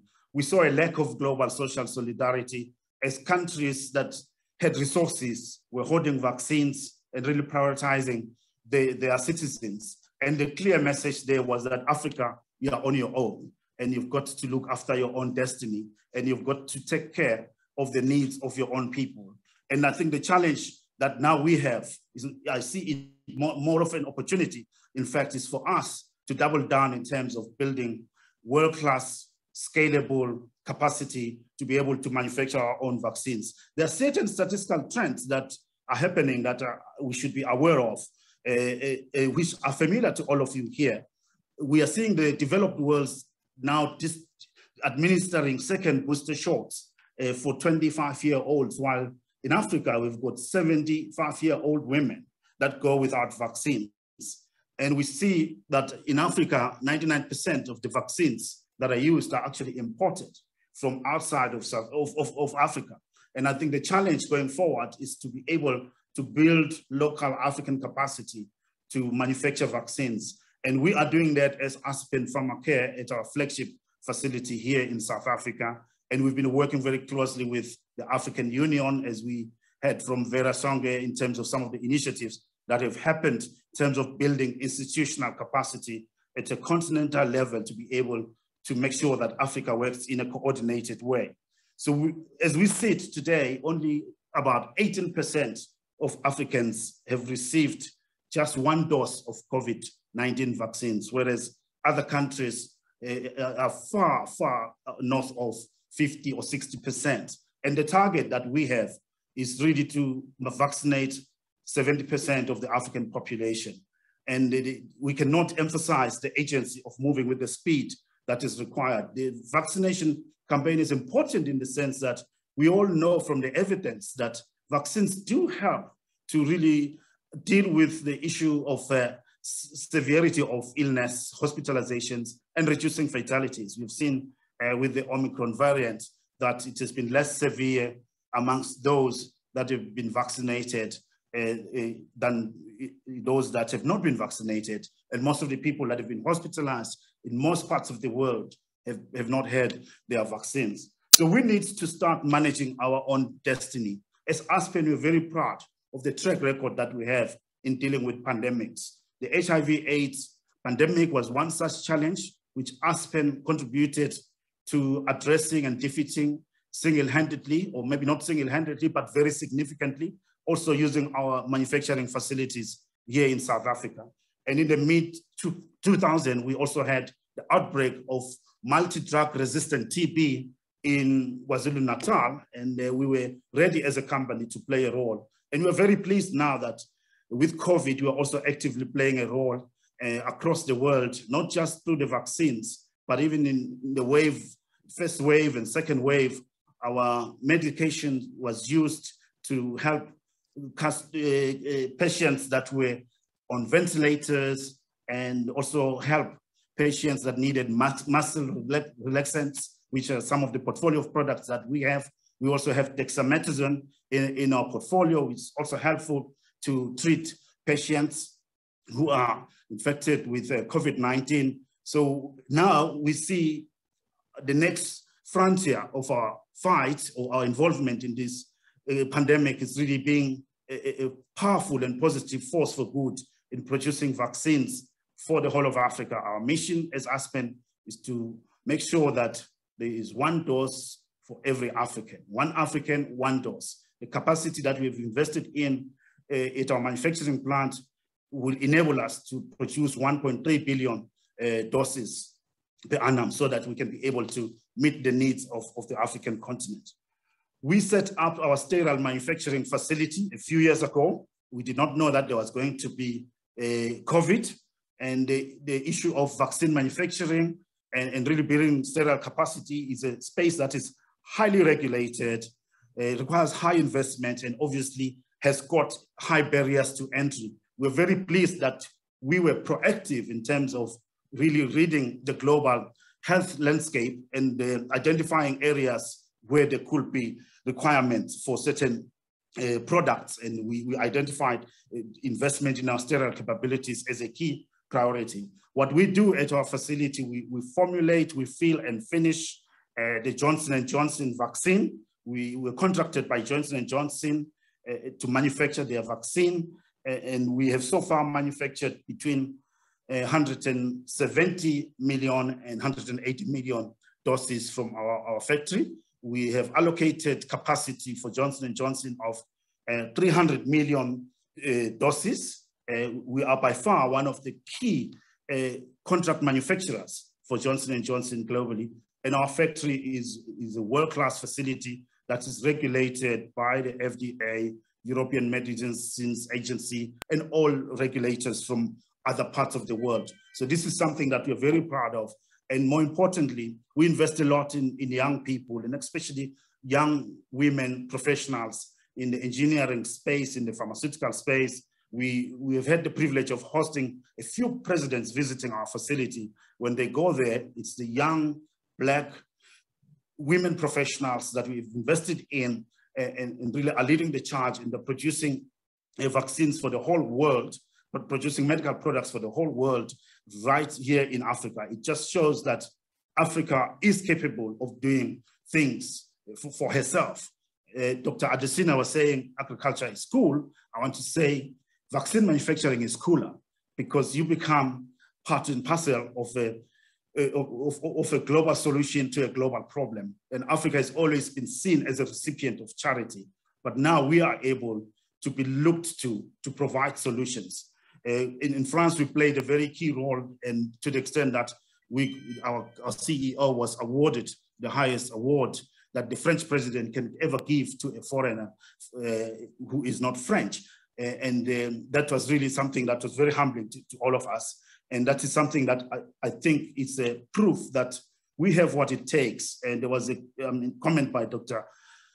Okediji earlier on as well that, people tend to, underplay African talent, but we have the best business minds, scientists, technology specialists, innovators right here in Africa. We need to build the right ecosystem to be able to build companies of scale that can be global, that can be part of providing global solutions to global problems using their African base. We have a facility that manufactures vaccines for the world, and now we'll be manufacturing vaccines for Africa. We reached a milestone a week ago with J&J, where we signed the license agreement to manufacture our own vaccine, which will be called Aspenovax, which will be manufactured, branded, and distributed by us as Aspen to customers across the continent. And that will assist us to be able to deliver on our mission of one African, one dose. And that is something that is a major breakthrough in our business and in our company. In case, okay. We are very proud of Aspenovax because it's the first COVID vaccine, which is manufactured by Africans in Africa for Africans. And indeed, we'll also want to argue that for the world, because it's so important that we should globalize our reach, and the African manufacturers should not just be restricted to the African market. They should break through into first world markets and into other parts of the world, because we have proven that we can be able to do what other countries in the world can do, what other companies in first world countries can do. So going forward, in conclusion, what we need is really the whole world to support and rally around Africa's role in global vaccine manufacturing. And the issue of market access, which was mentioned by Vera earlier on as well, is so key. We cannot invest in African vaccine manufacturing capacities and at the same time deny African manufacturers access to the global vaccine market. And that is something that we have to work in collaboration with all role players. Multilaterals have to play their role. The rich countries must play their role. And the AU and African governments must also work in partnership. I'm very confident that we have what it takes to win in this game and to play in a way that is compelling and in a way that is also as world-class as it gets, or as other people can do it elsewhere in the world. Thank you very much. Thank you so much, Mr. Dlamini. You said that you are not a doctor, but I beg to correct that. You have been very modest, and while you are not a formal doctor, indeed, you have been engaged in the work of healing since the HIV crisis. I did not, for time purposes, elaborate on Mr. Dlamini's bio, but I think it's important for our audience to know that in the midst of the HIV/AIDS pandemic, which took so many lives, he was among the team that pioneered the first generic antiretroviral. And so when I say doctor, I do it African style. You don't need a degree to be a healer. You do not need a degree to have contributed for so many years ceaselessly and tirelessly to the health of Africa. And it is exciting that you have secured this right to manufacture vaccines, giving us the independence from imports for COVID-19. There were two questions for you that you already answered in your wisdom. And again, you said that you are not the CEO, you are just the chairman. But as my grandmother would say, you are the neck that is turning the head. And so titles apart, we are so grateful. The questions you had were really related to how do we manufacture vaccines globally, not just for Africa. And as you have just emphasized, we are faced with all kinds of challenges, market barriers, using the patent system, the intellectual property system a lot of times, and other non-trade related requirements that are problematic and that will need to be addressed. But the pioneering work you have done, I am confident that there will be a way through, not just for Aspen, but for other manufacturers of pharmaceuticals, and that in particularly, we are going to see not only the independence in manufacturing, but the independence in drug development as well. So the work for you, Mr. Dlamini, Dr. Dlamini, the work for you continues. We are grateful. Thank you for answering the questions during your talk, and we look forward to all that you will do going forward. Thank you so much. Thank you very much. Our last speaker in our series, Short Talks on Big Opportunities for Africa's Advancement, is someone that I am just thrilled to introduce.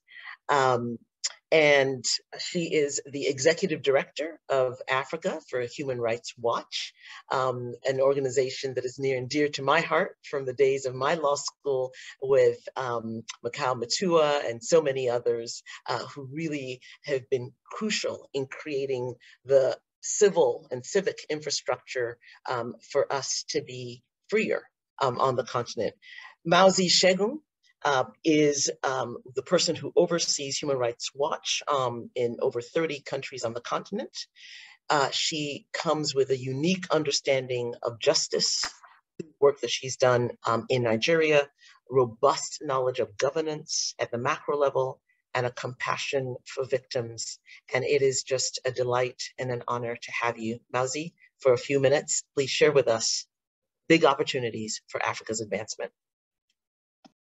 Thank you so much, Dr. Okediji. Good afternoon, Excellencies, everyone, wherever you are. My very warm thanks to Teresa, Clarke, and the team at Africa.com for inviting me to speak alongside this inspiring lineup on this panel and people doing great work across our continent. Today, I'm going to make my comments really short because I know that we're out of time. My role really is to serve us a reminder about the role of women in Africa and where there are still gaps for us to fill so that Africa will fulfill all of its potential. I want to talk to us about ensuring and being deliberate to close the gap in access for women and girls in 3 areas. The first is education, the next is healthcare, and the final one is on access to economic and political participation. At the end of that, I would give us a few recommendations to move us forward. Now, since Teresa talked to me about this event and told me about the number of women presidents and heads of government that Africa has produced, I was completely shocked, like many of you.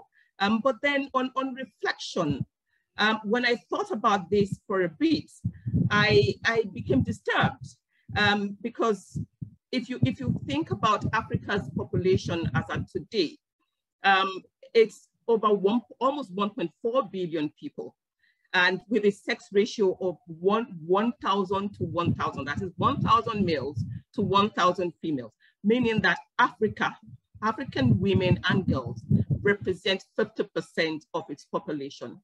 22 women only in this period of time that Africa has been independent of any colonial domination. It is surprising. And I think that we can, if we take our cue from there, I celebrate all of these 22 women and the women doing great and excellent things across different sectors in Africa, but we're just not enough in the right places. There's not enough of us. Change has come slowly. It has come incrementally. As of today, we have just 2 current female heads of government in Tanzania and in Ethiopia. African women and girls continue to suffer large inequalities. And as we think through all of the positives that we've heard from my co-panelists since the beginning of this event, I just kept thinking to myself, where is the place of the women in all of this? And it starts, one, with the education. Achieving parity in education is critical for progress on other dimensions of gender equality for Africa in every sector. But we continue to have persisting discriminatory policies and practices that impede access for women and girls, especially when it comes to education. Enrollment is the first point of challenge. And then you have child and early marriage continue to plague many girls across Africa, even today in 2022. And then we have some countries that have introduced policies and laws that bar and impede re-entry for girls, for schoolgirls who get pregnant and mothers who are teenagers. We must be deliberate to target women and girls for access to all of these resources, including education, technology, digital connectivity, access to the internet, and everything else that is available to people across Africa. Educating its female population is a human right that is imperative for Africa and its overall development. We must ensure that equal and equitable education of girls alongside boys that will help us to close the gap in productivity, whether it's in the workforce, it's in agriculture, it's in access to water, to technology, to vaccines, all of the great things and advancements that Africa is bringing on board and introducing to the world, whether it's in health, it's in development. We need the girls and the women to be alongside. Although we have started to close some of the education gap in some countries, in many other countries, these discriminatory laws and practices continue to deny girls access to the education that will help give them the skills to take their place in society and occupy leadership roles and become presidents in Africa today and tomorrow.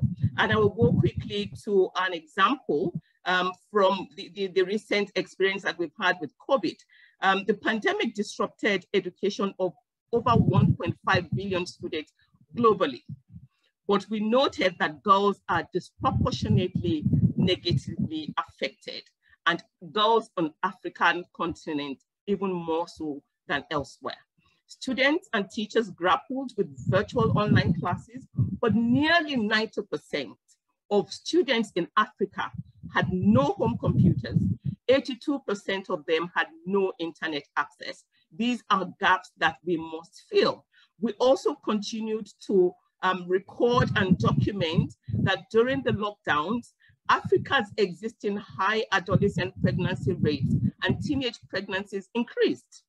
Again, another area, another gap that must be closed, because all of these gaps continue to exacerbate intergenerational education inequalities for African girls and women. And I'm quickly going to jump to healthcare. Violence against women, well documented, well researched, but not enough results for us to congratulate ourselves on. It continues to be a risk factor and a trigger of a range of sexual, reproductive health and mental health outcomes for women and girls. Gendered barriers to comprehensive sexual and reproductive health services continue to plague Africa, many African countries. Some are doing well, but too many are lagging behind. And so also we have low coverage of key reproductive, maternal, and child health services. Maternal mortality rates still account for the largest share of global maternal deaths. Africa can do better, and we must do better when it comes to the health of our women and girls. We must seize the opportunity of the global pandemic and the opportunity to build back better, to close these gaps in healthcare infrastructure, equipment, and services that have been exposed by the global public health pandemic. Now I'll move very quickly to the right to participation, the right to economic participation. We have various gaps, including the employment gap, pay gap, unpaid work that many women find themselves stuck in, limited access to capital and assets, and then, you know, the economic vulnerability that continue to plague women. Women continue for first employment gap. Women with equivalent education continue to be less likely than men to be employed. I'll move quickly to the pay gap. In many African countries, women continue to earn much less. This is a global problem, but we're zeroing in on Africa. The women continue to earn much less, between 50 to 75% less than men.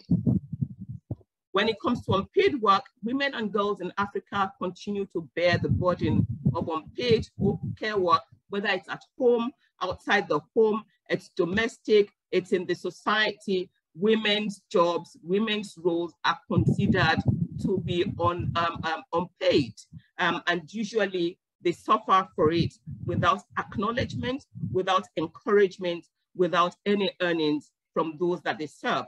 Limited access to capital and assets.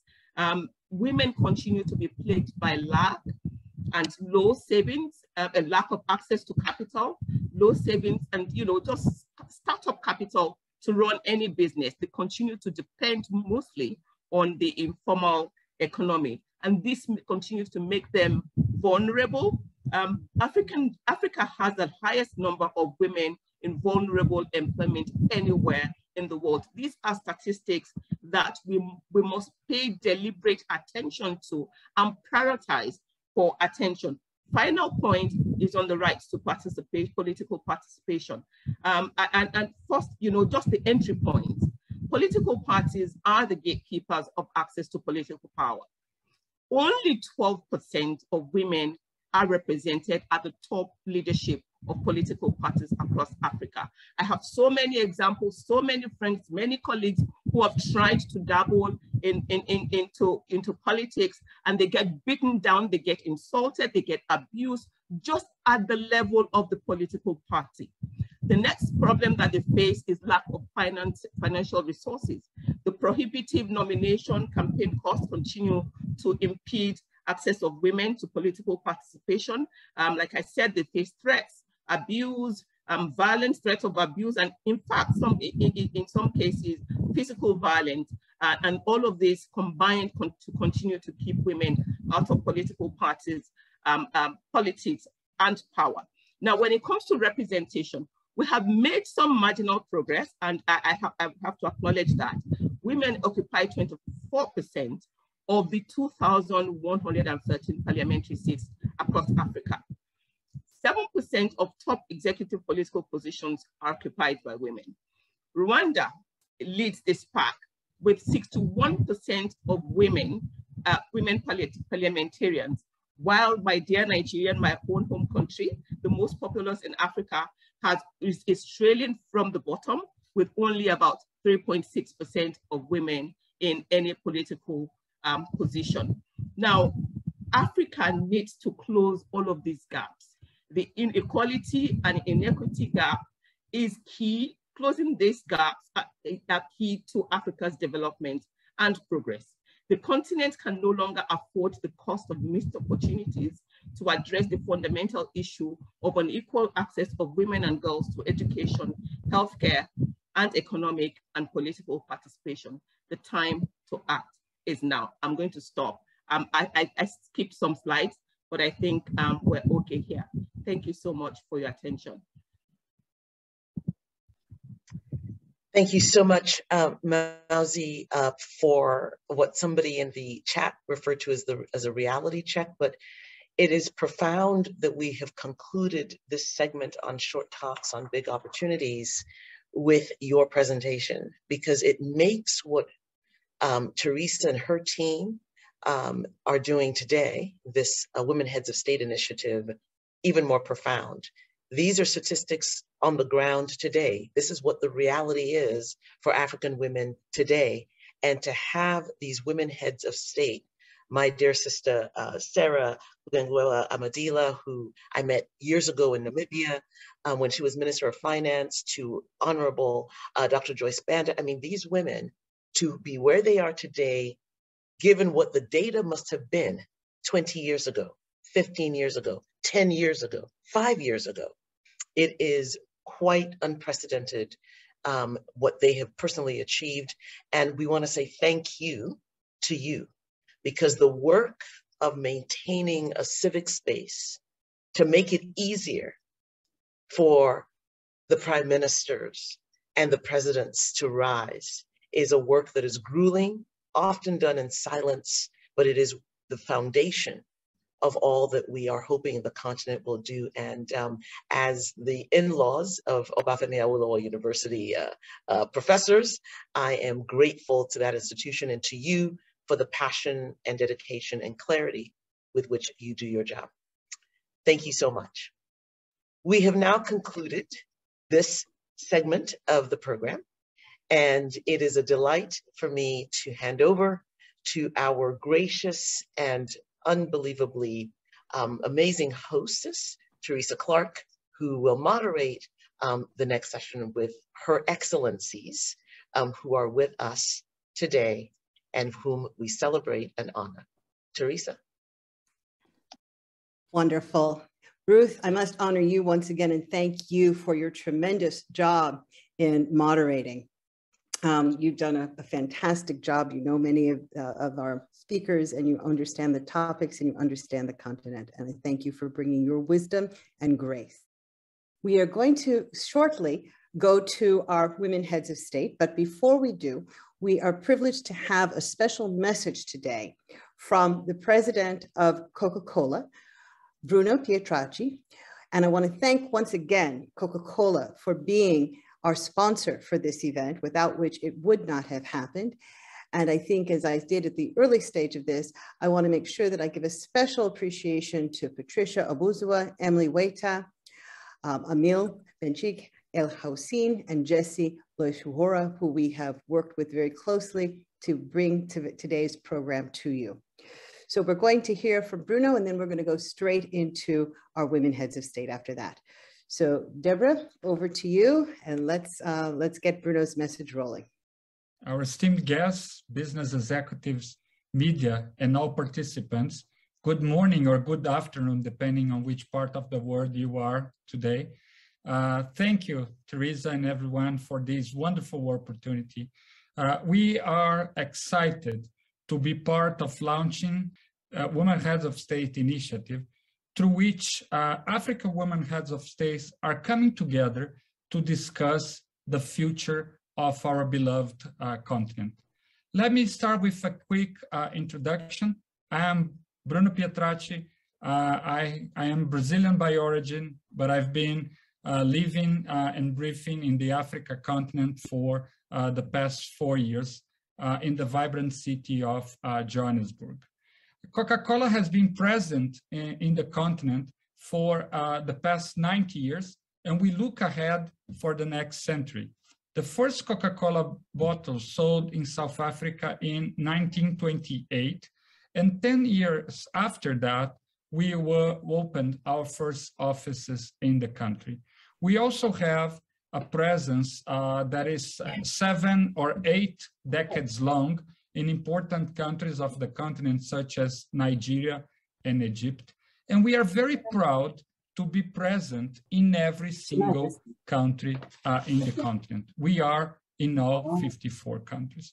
If we look at our main ambition for the continent is to become a triple growth engine in which we can grow the business, we can grow the talent from the Africa continent, and we can grow the communities in which you operate. So let me go in more details on what we are doing in each one of those.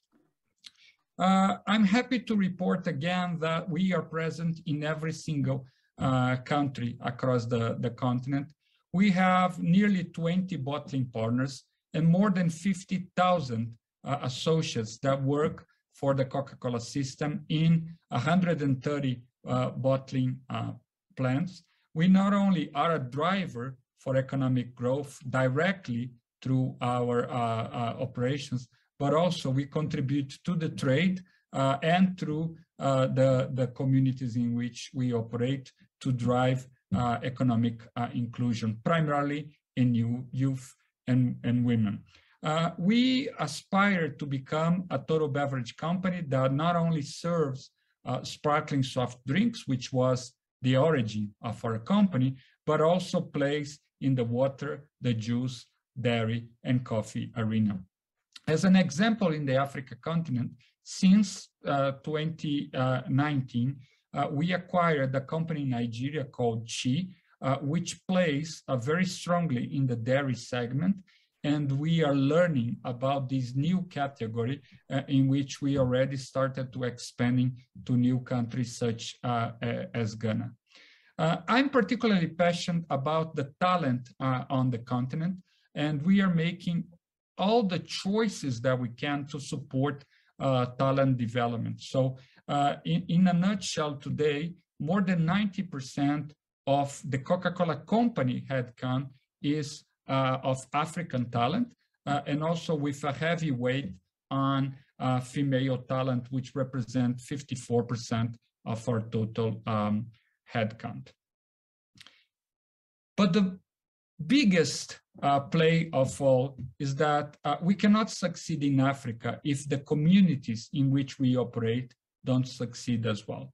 So we want to be a positive force of growth of those communities, driving prosperity, taking care of the environment, and driving economic growth. We recognize that we have an important role to play given our size, And this is not what we do, it's more what we are. It's part of our DNA in Africa since the beginning. That's why this year in January, we announced the launch of a new platform called JAMI, the new Africa Sustainability Platform that should be the umbrella for us delivering our purpose of refreshing the world and making a difference. We deliberately chose the name JAMI, which is a Swahili word that means community, society, people, because it represents who we are and our DNA. There are many areas that are touched by the JAMI platform, and I'll cover a few with you today. So, for instance, in waste management, the Coca-Cola Company has made a global commitment that by 2030, we'll be able to collect and recycle every bottle we put in place. And we took it very seriously in the Africa continent with our bottling partner, CCBA, developing new packages that are returnable, be it returnable glass or returnable PET. We also moved most of the countries from the green bottle of Sprite towards a clear bottle of Sprite, which increases the value for the recyclers and ultimately enables this PET to be recycled. We also are using recycled PET in one of our brands, Valpre in South Africa. And we continue looking at new technologies and new partnership models to drive waste management across the continent. A second area that I'm proud of is water stewardship. We plan to replenish 100% of the water used in our manufacturing, in manufacturing our products by taking actions to replenish through our communities and through our operations. Through both waste management and water stewardship, we have a bias towards economic inclusion of women and youth. And JAMI will promote and generate entrepreneurship opportunities, be it through teaching how to be an entrepreneur or to providing income generation opportunities. We value the importance of partnership. So one out-of-the-box idea that we had 10 to 15 years ago was about leveraging the breadth of our distribution network to put it at disposal of governments so that we can take medicines to remote parts of the countries. So in South Africa, we support the government through taking HIV medicine throughout the country. Same holds true for Mozambique with malaria. And through that expertise, we are also able to play a very important role when the pandemic outbroke nearly 2 years ago. So through our Project Last Mile initiative, we were able to support governments across Africa in developing a cold chain distribution system to take the vaccines where it was needed, and also lending capabilities to the government so that they can benefit from our know-how and better serve the populations in the different corners of the continent. Thank you again. It is a privilege and an honor for Coca-Cola and for myself to be part of such a preeminent forum. We look forward to hearing the remarks of the women heads of state who are today with us, and they will comment on the 6 themes for Africa's advancement. Thank you again and enjoy the forum. Wonderful. Well, thank you so much, Bruno, for your remarks. We have a couple of questions for you that have come in from the audience.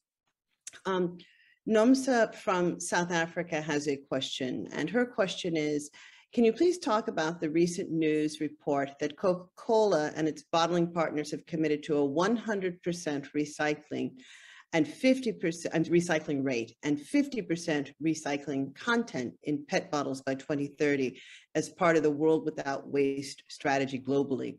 How will this policy be applied in Africa given that African consumers do not recycle at the same rates as other parts of the world?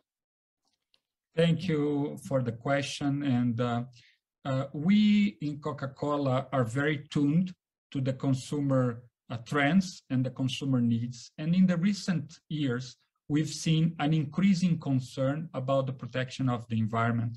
In 2018, our CEO launched a global pledge, which is World Without Waste, in which by 2030, we plan to collect and recycle every bottle in the continent.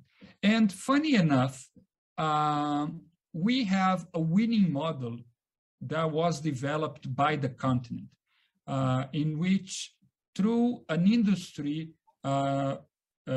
co-led responsibility, we got together and we started stimulating the cooperatives in South Africa. And through that journey, after almost 15 years, we already collect 2/3 of the PET that goes into the marketplace. Interesting enough, this learning enabled us to move much faster in other regions of the continent. So this initiative that was only present in South Africa is now present in 13 countries across the continent.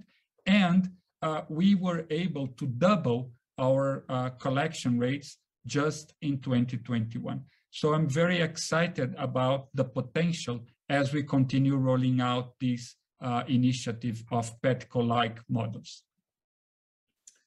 Great. All right, and we've got another question for you, Bruno. This is coming from Nigeria, from someone named Tunde. And this question is, through the pandemic, we've learned a lot about supply chains.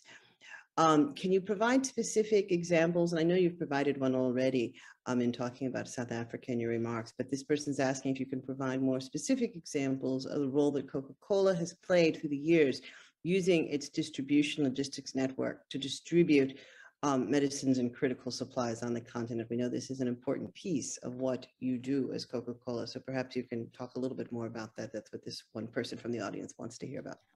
Hi, Hilda, thanks for the question, and I miss coming out to Nigeria. I hope I can be there soon. As I mentioned in my introductory remarks, one initiative that I'm particularly proud of is a partnership that is now 10 years old with between the Coca-Cola Foundation and the Gates Foundation to take medicine to the different corners of the continent, be it malaria, be it HIV, or depending on the country, the relevance for these countries. We kind of adapted this approach in the past 2 years to be able to manage cold chain distribution and support throughout the pandemic.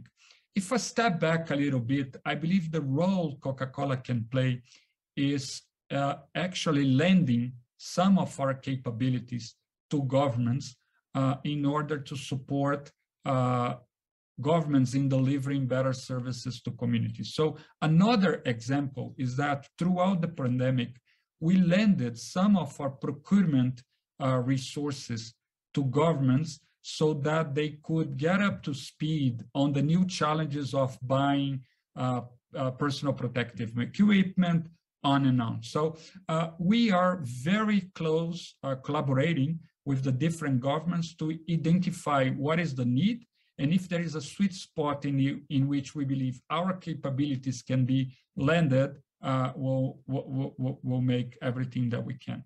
Thanks again for the question. Okay, thank you very much for that message, Bruno. And now we are going to move on to the piece that we are been waiting for, and that is the Women Heads of State. That is why we are here today, to honor you, to thank you. We're going to start with the Right Honorable Sarah Kungongelwa Amadila. She is the head of government, not a head of state. I think it's important for us all to appreciate the difference. Our definition of head of state includes women who are heads of state or heads of government as prime ministers or presidents, but Sarah wants to make sure that we understand governance in Namibia and in many countries in Africa, and that as the prime minister of Namibia, she is the head of government. She's a member of the Southwest Africa People's Organization, SWAPO. She's been a member of the National Assembly of Namibia since 1995. She served as the Minister of Finance from 2003 to 2015. She is the first woman to serve as Prime Minister of Namibia.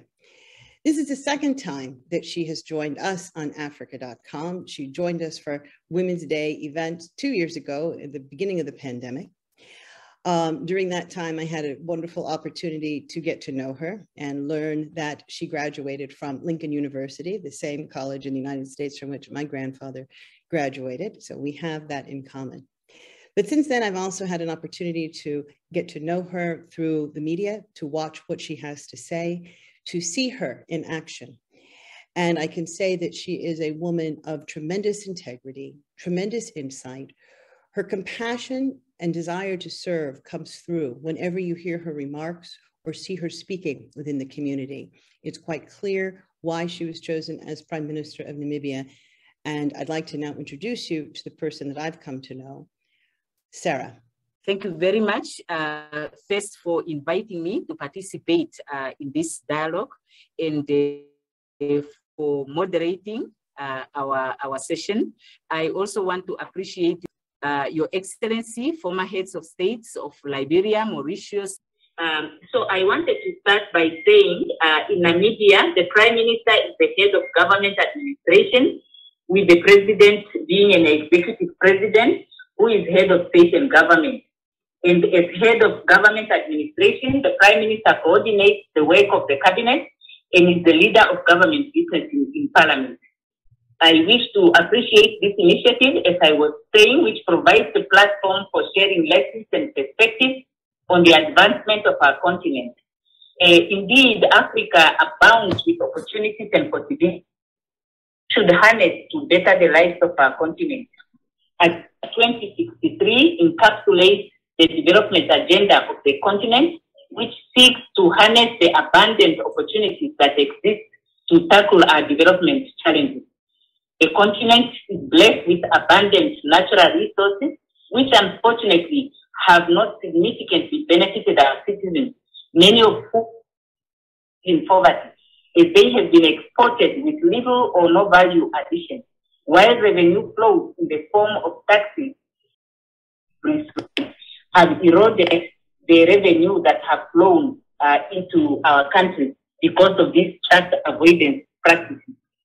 The abundant resources present significant opportunities for sustainable economic growth in Africa, that's their development through value addition and employment creation, as well as increasing national income. To realize these benefits, we need to optimize, firstly, the management of our natural resources through effective governance, and to promote skills amongst our young people for them to be able to drive the development and participate in the harvesting of these natural resources that we have, and also benefit from them, as well as to promote the industrialization through value addition to our natural resources. We also need to address climate change, because many of the developing countries are heavily affected by climate change. And we believe that the calls for developed nations, who are the largest contributors to pollution, for them to assist the most affected countries, who are mostly developing countries, which are the least producers, should continue, should indeed heed this call and provide this much needed support. Now, Africa has a very youthful population, and we will be able to harness this demographic dividend of our youthful population by investing in their training, supporting entrepreneurship of our young people so that they can engage in businesses.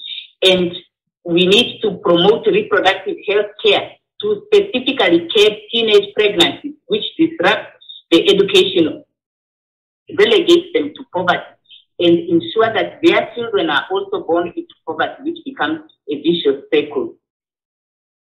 We need to harness the benefits of digitalization by using online systems to provide services. And I must say that in Namibia, we have started to do that. We provide services from financial institutions, from government, through filing of taxes online, and also procurement online, and payments to government online and from government online.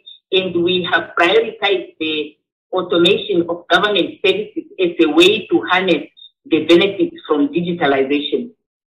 We should promote gender equality to ensure that the majority of our population, who are women, who are left of the margin of our economies, are indeed brought on board, and they are empowered to be able to realize their full potential, to contribute to higher economic growth, and also to empower themselves so that they are lifted out of poverty.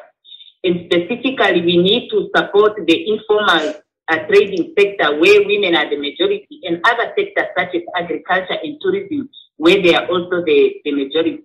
We need also to ensure that we are bold enough to have a quota system to promote their participation in decision making, both in politics and in the economy, in the public sector and in the private sector. And we need to assist them to get access to finances and to markets so that they can optimally engage in businesses. Africa needs to invest in infrastructure where we have huge backlogs to ensure that the production centers are linked with markets and that we are in a position to export our goods to international markets. And we need to optimize the development of agriculture, which is the basis of the livelihood of the majority of our population, especially in rural areas where women are leading the rural economy. So it becomes very important for Africa to optimize investments in agriculture, to modernize it, to support value addition, and to support a secure land tenure system in order to enable women to access credit and to engage in production in the rural areas. We need to promote trade amongst ourselves as Africans, and we need to increase our participation in international trade and optimize the benefits that we get from international trade through the trading of our resources, which should be value added before they are traded. We need to manage the impact of climate change. I have talked about the need for developed nations, who are the largest polluters, to support the developing countries, which are the most affected by pollution, to cope with the impact of climate change. And we need to optimize opportunities for sourcing renewable sources of energy and other environmentally friendly means of production. We need to promote effective governance in our countries and promote peace and security, because there can never be any development if there is instability on the continent. Last but not least, we need to fight COVID, including by ensuring that our people are vaccinated. Of recent, we have seen an increase in the supply of COVID vaccines to African countries, but the anti-vaccination campaign that is being propagated in many of our countries have discouraged people from taking up vaccines, and therefore we remain susceptible to COVID, and this would prolong the negative impact of COVID on our economy, which has resulted in job losses and increased impoverishment of our community.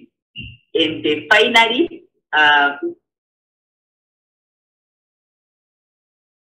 be able to empower women if they continue to be subjected to abuse, not only in general, but at home and also at the workplace. So these are issues that Namibia prioritizes, and we think that they are important priorities for development on the African. Excellent. Prime Minister, I wish you could see the chat. Many people here are commenting.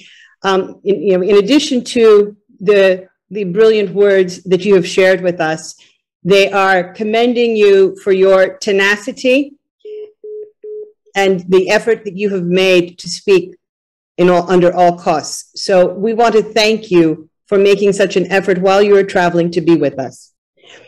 Our next speaker is Her Excellency Amina Gharib Fakim, the former president of Mauritius.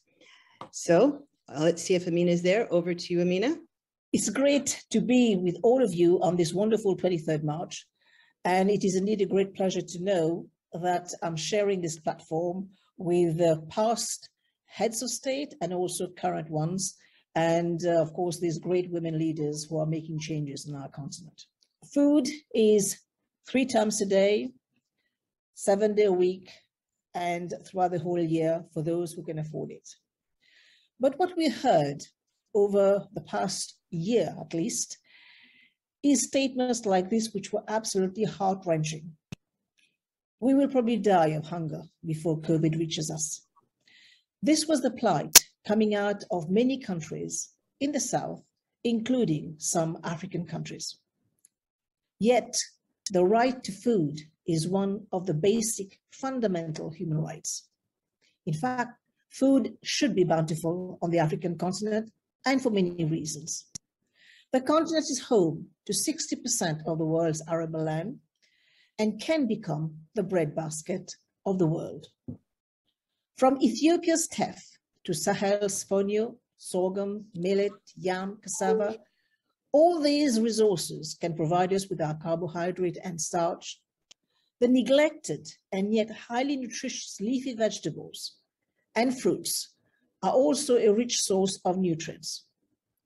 This diversity of crops, including the underutilized and neglected plants with genetic resources, can ensure not just food security, but can also alleviate chronic hidden hunger.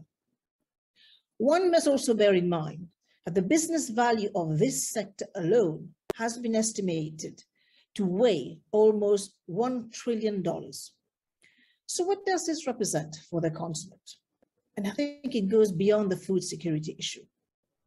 It is a mean to create jobs for the youth where innovations can be added, not just to enhance production, but create added value for the transformation of this raw material into high-value products. Who knows? Maybe the next best-selling chocolate brand will be made out of Côte d'Ivoire or Ghana. The best cosmetic brands will come from the shea butter, baobab, argan oil coming out of West and North Africa.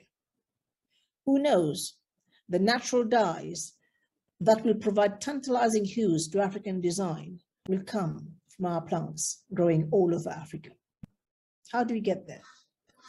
We will need a total overhaul of our agricultural systems, which remained perniciously rain-fed. 85% of African agriculture is rain-fed, and one can imagine the risk that this represents in the light of a changing climate, with the rainfall pattern that has changed dramatically, and over the past years, unfortunately, more of such changes will come. Where is the investment in our post-harvest treatment of our farm produce? Where is the investment in the necessary tools and technologies that will help adapt to a changing climate? Where are the institutions that will certify the quality of our produce so that they can be traded across Africa and make full use of the recently approved Africa Free Trade Agreement? When do we start talking on our traditional knowledge seriously? When do we take this information seriously, this precious information that has been handed over to us by our forebears? And we need this information and transform those amazing plants and their accompanying recipes into medications that are culturally accepted and acceptable to one and all. Where are those flagship institutions that will provide the teaching and learning of agriculture and become the reference, not just for the region, but for the world? Where is the investment in the women of Africa, those who toil the soil and feed our families? When do we change the stereotype that African agriculture is that woman toiling the dry soil with a hoe and a baby on her back in the hot sun? Yes, it is possible, ladies and gentlemen, to have a food secure Africa. It is possible to convert our beautiful continent into the breadbasket of the world, because we are going to be holding in our midst almost 2 billion, more than 2 billion people by 2050. And we are going to be providing 1 billion of our youth as resources, their human capital. So where are we going to how are we going to transform that landscape to make their future a beautiful one? It is not a dream, but that can fast become a reality, provided we start investing in our young brain, in our young minds, in our institution, in our regulatory framework, in the intellectual property that will help drive this sector into money-making apparatus, wealth creation for the benefit of our people. Let us start by putting our heads and minds together and work towards a prosperous Africa through agriculture. Thank you for your attention. Thank you for those remarks, Madam President. We have a question coming out of Uganda, and the question is, how does Africa take advantage of artificial intelligence on the one hand, while preserving those important farm jobs on the other hand? Africa will need a mix of both. Why I say this, very often countries, I think of the Sahel region, for example, when they take loan from multilateral organization, they take loan, let's say, for the field of agriculture, they will take the loan and the support that comes with it, be it in the form of technical assistance. And often, unfortunately, the agricultural practices which are being foisted, I will say, within that loan to this region is that they're not adapted. So we will have to have these technologies rolled out, but at the same time, not forgetting that precious traditional knowledge, the way the farmers have been doing agriculture since time immemorial with amazing results, have to be flagged into this. So we create this third way between technology, science, traditional knowledge, of course, with a dose of technology. And I think with this mix, we can see a prosperous agriculture on our continent. Thank you very much. Thank you so much, Teresa. We appreciate your support. You're welcome. We're going to keep going with our heads of state, and I want to thank the next speaker, Her Excellency Joyce Banda, for being with us. She's been here since the beginning of this session, listening to all of the presentations. We're very grateful for your deep engagement with this, Your Excellency.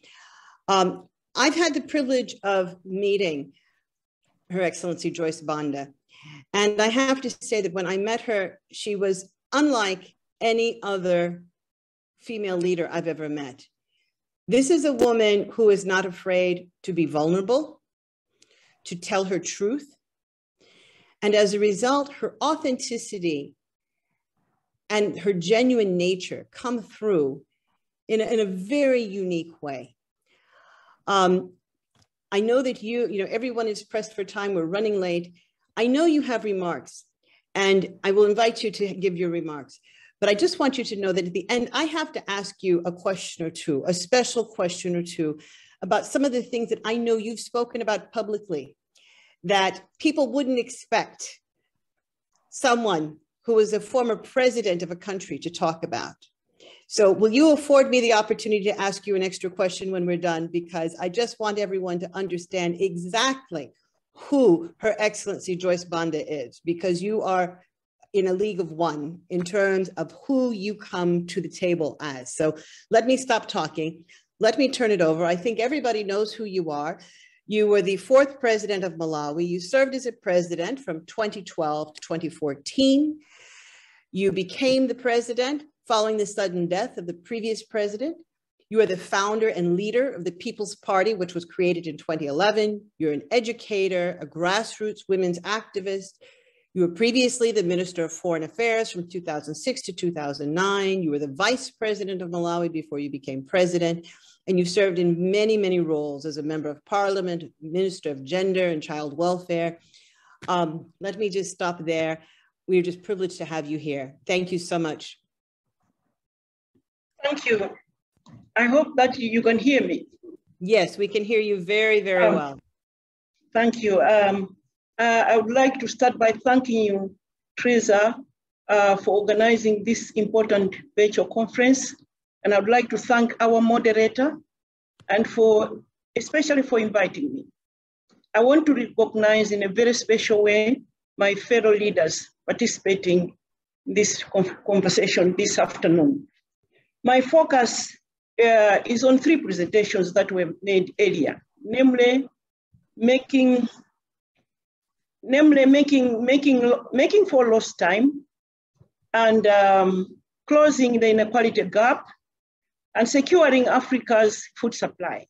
I'll conclude by demonstrating how we are building bridges by providing two short case studies.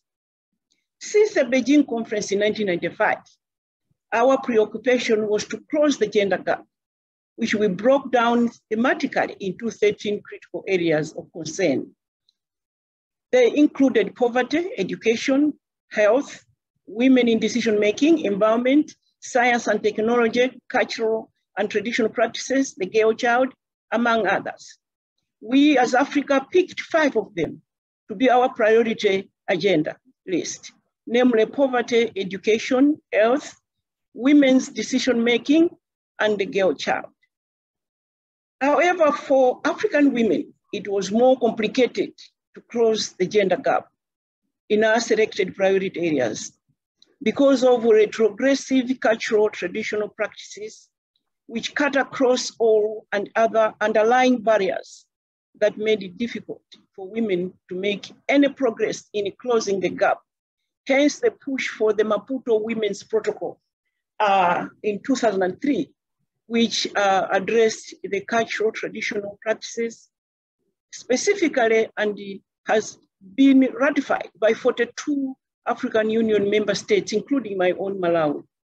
Between 1995 and 2020, Beijing plus 25, African countries had made great strides in closing the gender gap on poverty through numerous poverty alleviation interventions, education, health, girl child, putting women in decision-making positions, and addressing retrogressive cultural practices. So much so that we gathered a lot of lessons along the way. Under women in decision-making positions, thematic area, we have managed to put women in high decision-making positions better than other continents, because I know some continents and countries that have had democracy for 200 years that are still trying to get one woman into state house. But we have had presidents and prime ministers as well as vice presidents. Africa has had 6 female presidents, and as we heard today, we have had 22 women since the 70s. But in the recent past 6, the country with the highest number of women, female members of parliament in the world is on the continent of Africa, Rwanda. And fortunately, although in 1995 in Beijing, we agreed to return to our countries to occupy positions of leadership and did better than most continents, we did not have a very clear strategy on how to support those women who get into that high office to remain in office. So almost all who served as presidents did not serve longer than 2 to 3 years, with the exception of President Ellen Sirleaf. Subsequently, some of the gains we had made in closing the gap at that level have been lost. 27 years since Beijing, we only have 1 female president in Tanzania and 1 non-elected president in Ethiopia. It is well known, though, that Africa benefits when its women serve as heads of state, when its women participate in leadership. We strive to do what is right when we get into that job.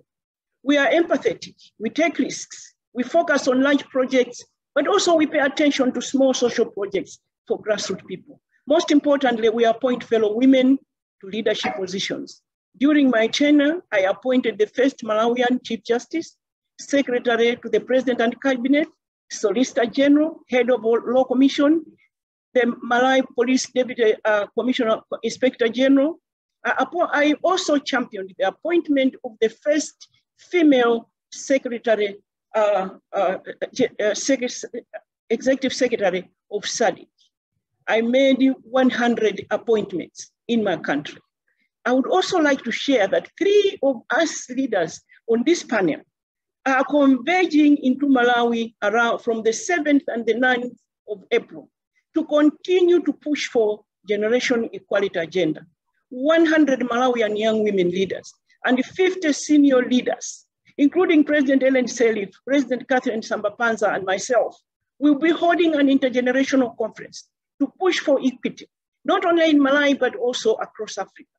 On the 9th of April, 1,000 women in the informal sector and agriculture will meet to discuss on the margins of this discussion their own issues. African rural women are ready to upscale in agriculture. They lack support. They can't wait, and we must support them and support them now. Secondly, we made huge progress in improving women's health. I was glad to listen to the other presenter this afternoon who talked about the gender gains that we made. And we reduced child and maternal mortality, in particular on the continent.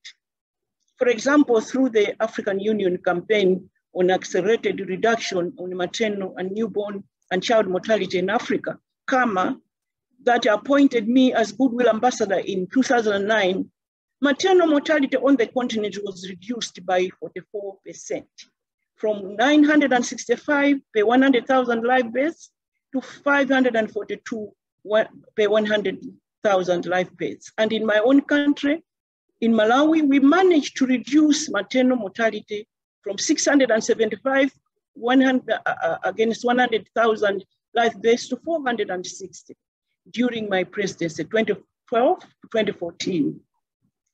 But as if all this was not enough, because it is not acceptable that one woman should die giving life, and while we were running around fighting maternal mortality, as if all the other diseases were not enough, COVID struck in 2020 that eroded the gains that we had made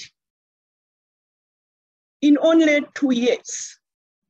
As we speak, the full-scale impact of the COVID-19 pandemic is not yet fully known, but we know that women globally and those in Africa have borne the brunt of this virus, because the first findings by researchers show that poverty has worsened, teen marriages and pregnancies have worsened, with 200,000 girls dropping out of school in Malawi alone.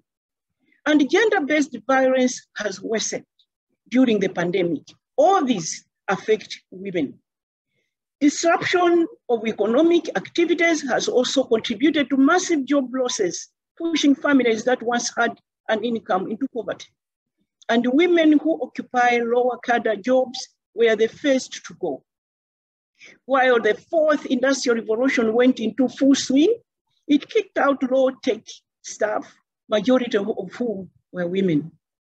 The disruption of the education system converted homes into classrooms and increased women's unaccounted unpaid work and escalated domestic chores to home-based tutorials while office space retreated to homes.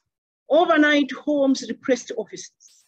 This overcrowding of homes exposed more women and girls to psychological, mental, and physical violence while turning homes into public spaces and conference sites for Zoom meetings and all these new home-based working methods. The crowding out of other diseases by COVID-19 hype has pushed prevention and treatment of other diseases out of the hospital priority list, and budget with homes taking more responsibility as caregivers, further burdening women and the girl child who end up taking care of patients and become more exposed to more vulnerabilities outside the home and school environment. 2020-2021 witnessed some of the highest instances of schoolgirls' pregnancy in recent times. We therefore must account for lost time, and we also account for the increased burden on women's unpaid work during the COVID and post-COVID era. The post-COVID recovery agenda should have a specific budget and stimulus packages targeting women and girls. There's also evidence that during the COVID-19 pandemic, the top 1% to 3% of the richest people in the world became richer. Is it not fair for the world to expect them to invest this wealth in the post-COVID-19 recovery agenda? Is it too much to ask I would like to appeal to these companies and organizations to invest in the areas most negatively impacted by the pandemic, particularly in women and children in the developing world. On my part, though, my organizations, we have come up with initiatives for holding our communities together, creating livelihoods and hope for the best in the near future. I would like to share 2 case studies on how we are building resilience in communities during the COVID dispensation and beyond. We are making efforts to ensure a food secure Africa that includes scientific work. However, there's a lot more that needs to be done to ensure Africa is food secure. We need to invest more in promoting indigenous technology, knowledge on food security, which involves knowledge about soil fertility, disease resistance, and fast germinating and growing crops, best way to conserve soil, pest and disease control, best method to preserve food, best adequate storage and water management techniques. We have seen papers that highlight this as an important aspect of food security, but little action has been made and inadequate support provided to translate theory into action. Communities need to have access, control, and ownership of resources that would help them become food secure. Allow me to share the 2 initiatives that I mentioned earlier. For the last 10 years, the Joyce Banda Foundation runs a project called Market Women's Activities and Initiatives, MWAI. And MWAI is an acronym, but in my local language, it means luck and opportunity. So the village woman thinks she's lucky. This is a national movement of 400,000 women countrywide. The last 2 years, MWAI has mobilized 5,000 of its members to diversify and grow chilies and other cash crops that have export potential and with ready off-takers overseas. It has identified for 2 years these women and supported them, provided training, extension services, and ensured that they get the best price for their crop.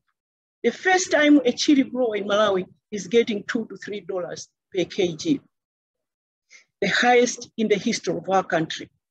In 2021, I registered another organization that seeks to take a holistic approach in transforming rural communities, called Community Development Initiative. This organization seeks to build sustainable, resilient communities.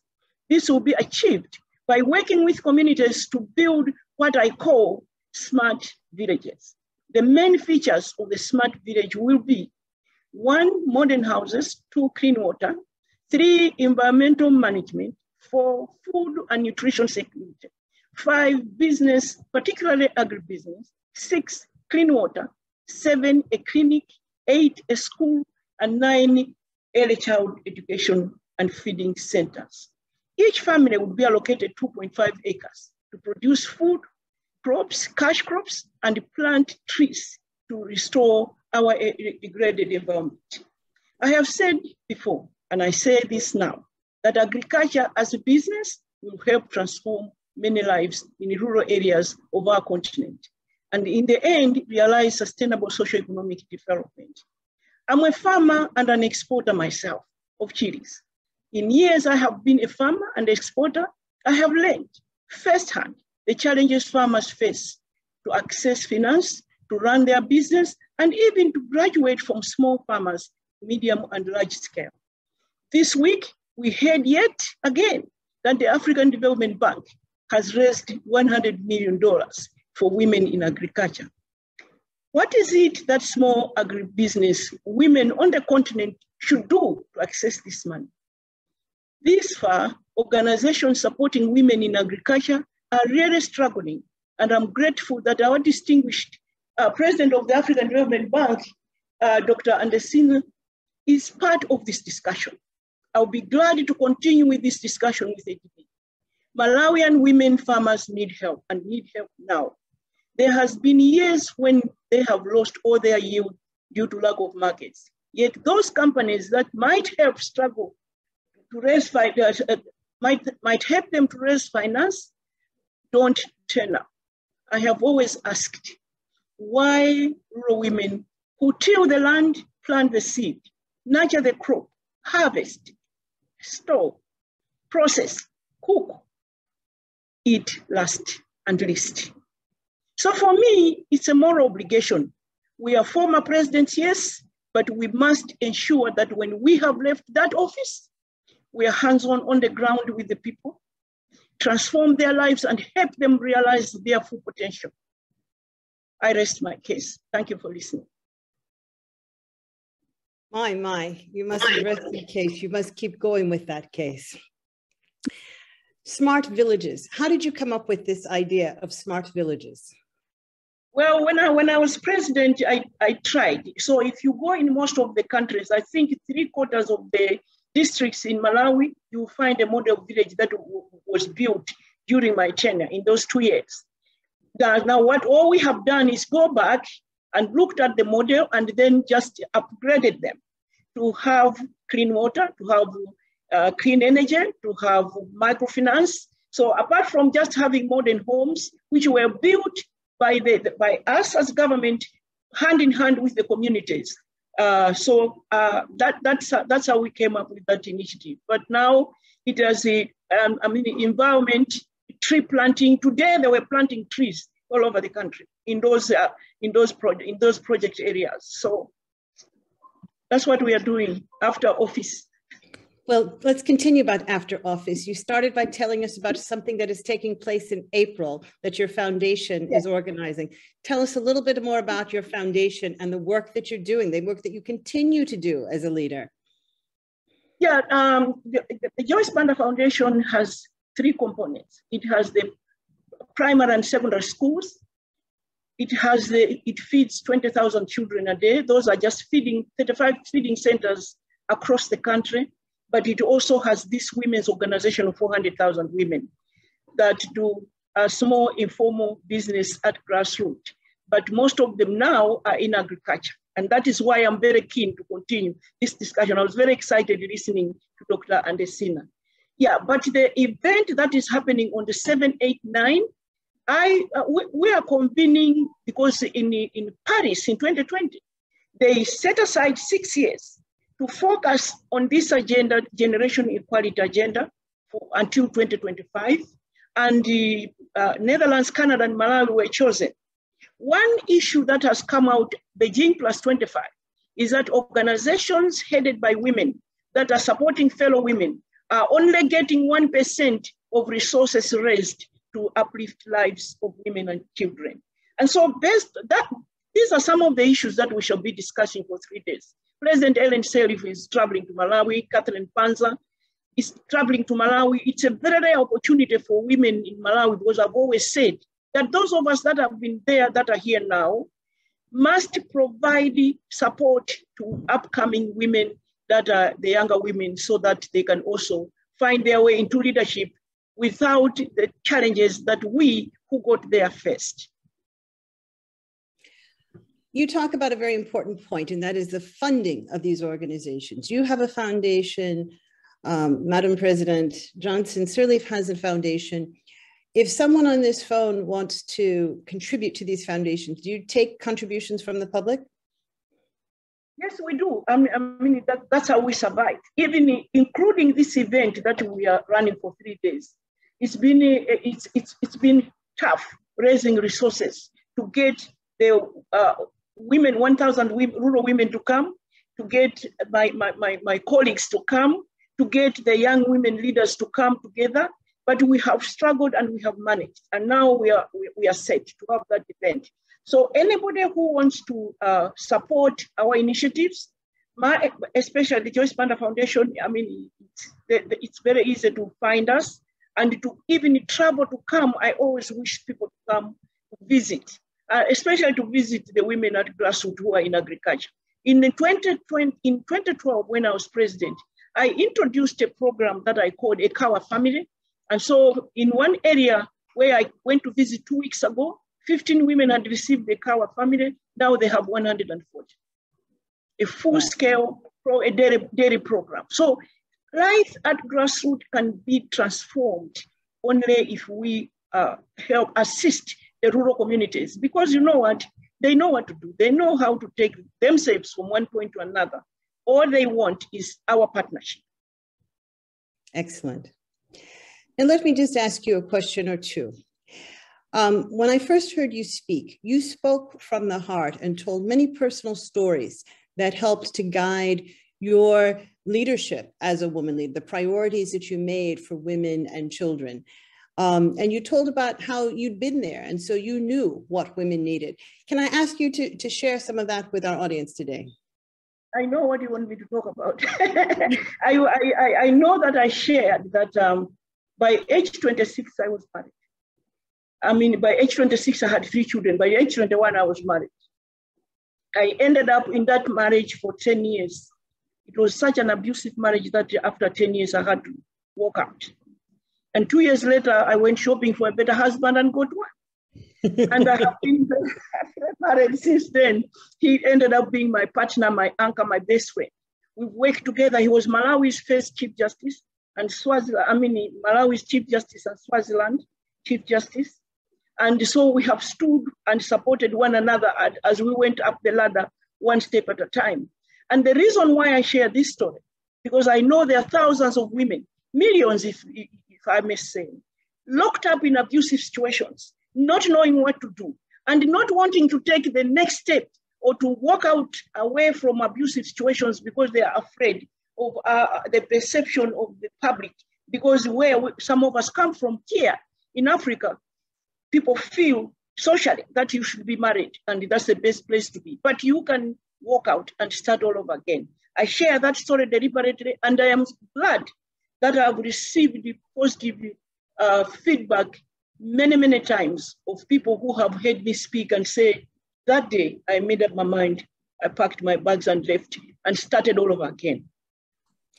Now, I think it's tremendously courageous of you to share that. And I know that sharing it, I'm sure there are people on this call who are touched and motivated and inspired by seeing what you have done and the benefit of having a wonderful husband, as you do. As we do these legacy interviews, which we will be doing with you shortly, one of the things that's very clear when we talk to women leaders is that you must have a partner like your husband, because if you don't, you can't succeed. And so we commend you on so many levels, personally, professionally, and otherwise. This is just the beginning, and we look forward to supporting the Joyce Banda Foundation in every way that we can, and to working with you as you continue to build your legacy. And we thank you so much for being with us today. Thank you. Thank you for having me. Yeah. Thank you. Oh, and if you could see the chat, everyone is just going crazy, as I knew would be the case. Thank you. Shopping for a better husband. We want to know what store you went to. Okay. And now we have no, thank you. Thank you very much. Okay, and now we have a surprise visitor today. I mentioned her when we started. She's not going to deliver full remarks, but we have another head of state. We wanted to bring in the Francophone piece of Africa, and we wanted to ask Her Excellency, Catherine Samba Panza, if she might just give us a few words and a greeting. As you probably know, she was the 7th president of the Central African Republic. She was president from 2014 to 2016. She represents a true Pan-African diaspora. She was born in Chad. Her father is Cameroonian. Her mother is from the CAR. Before she went into politics, she was a businesswoman and a corporate lawyer. She's had a tremendous career long before she entered politics. Before she became president, she was also the mayor of the capital of the CAR. She's had a wonderful career and continues to have a big impact in the Francophone Africa world and beyond. We thank you for being with us today. And we're going to ask you to just say a brief hello to our audience and let you know that we are thrilled that you're part of this, and we will be doing your legacy interview. And so let's turn it over to Catherine, to Her Excellency Catherine. Let me not be overly familiar. Merci, Madame Présidente. Merci. D'accord. Je voudrais solliciter l'indulgence et la compréhension de l'ensemble des personnalités à ce forum. Je suis obligée de parler en français et je vous remercie, Madame Teresa, de bien vouloir traduire juste une petite intervention qui ne sera pas longue compte tenu des problèmes d'interprétariat. Excellent.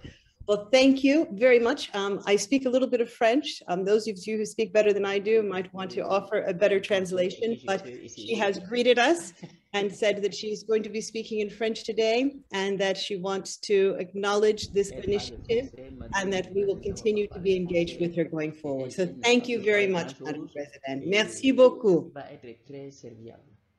Je voudrais quand même dire que je suis particulièrement enthousiaste d'être avec vous toutes, avec les anciennes femmes chefs d'État, les actuelles femmes chefs d'État, les femmes premiers ministres, les dirigeants d'Afrique à ce sommet virtuel et de rejoindre ainsi l'initiative des femmes africaines chefs d'État.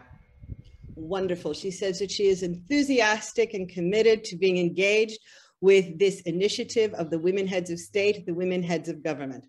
Oh, I think my French teacher might say that I got a passing grade, maybe not an A, but at least I could communicate some of that. Thank you. Thank you. Merci beaucoup. Je salue très respectueusement la présence de notre aînée, l'ancienne présidente du Libéria, Ellen Johnson Sirleaf, de l'ancienne présidente du Malawi, ma sœur Joyce Banda, que j'ai toujours plaisir à écouter, et de l'ancienne présidente Amina Gurib Fakim, ancienne présidente de Maurice. Well, I think that everybody understood that because of the names that you used and the fact that you are acknowledging the presence of your fellow heads of state and fellow heads of government. Excellent. I think what we're going to do is we're going to go over to our last head of state, and that is Her Excellency Ellen Johnson Sirleaf. Before we hear from her, let me just say a word about her. She really needs no introduction on the continent or anywhere else. Everyone knows that she was the first elected female head of state in Africa. She served as the 24th president of Liberia from 2006 to 2018. She won the Nobel Peace Prize. She did so because of the nonviolent struggle for safety of women and women's rights to full participation in peace-building work in her country of Liberia.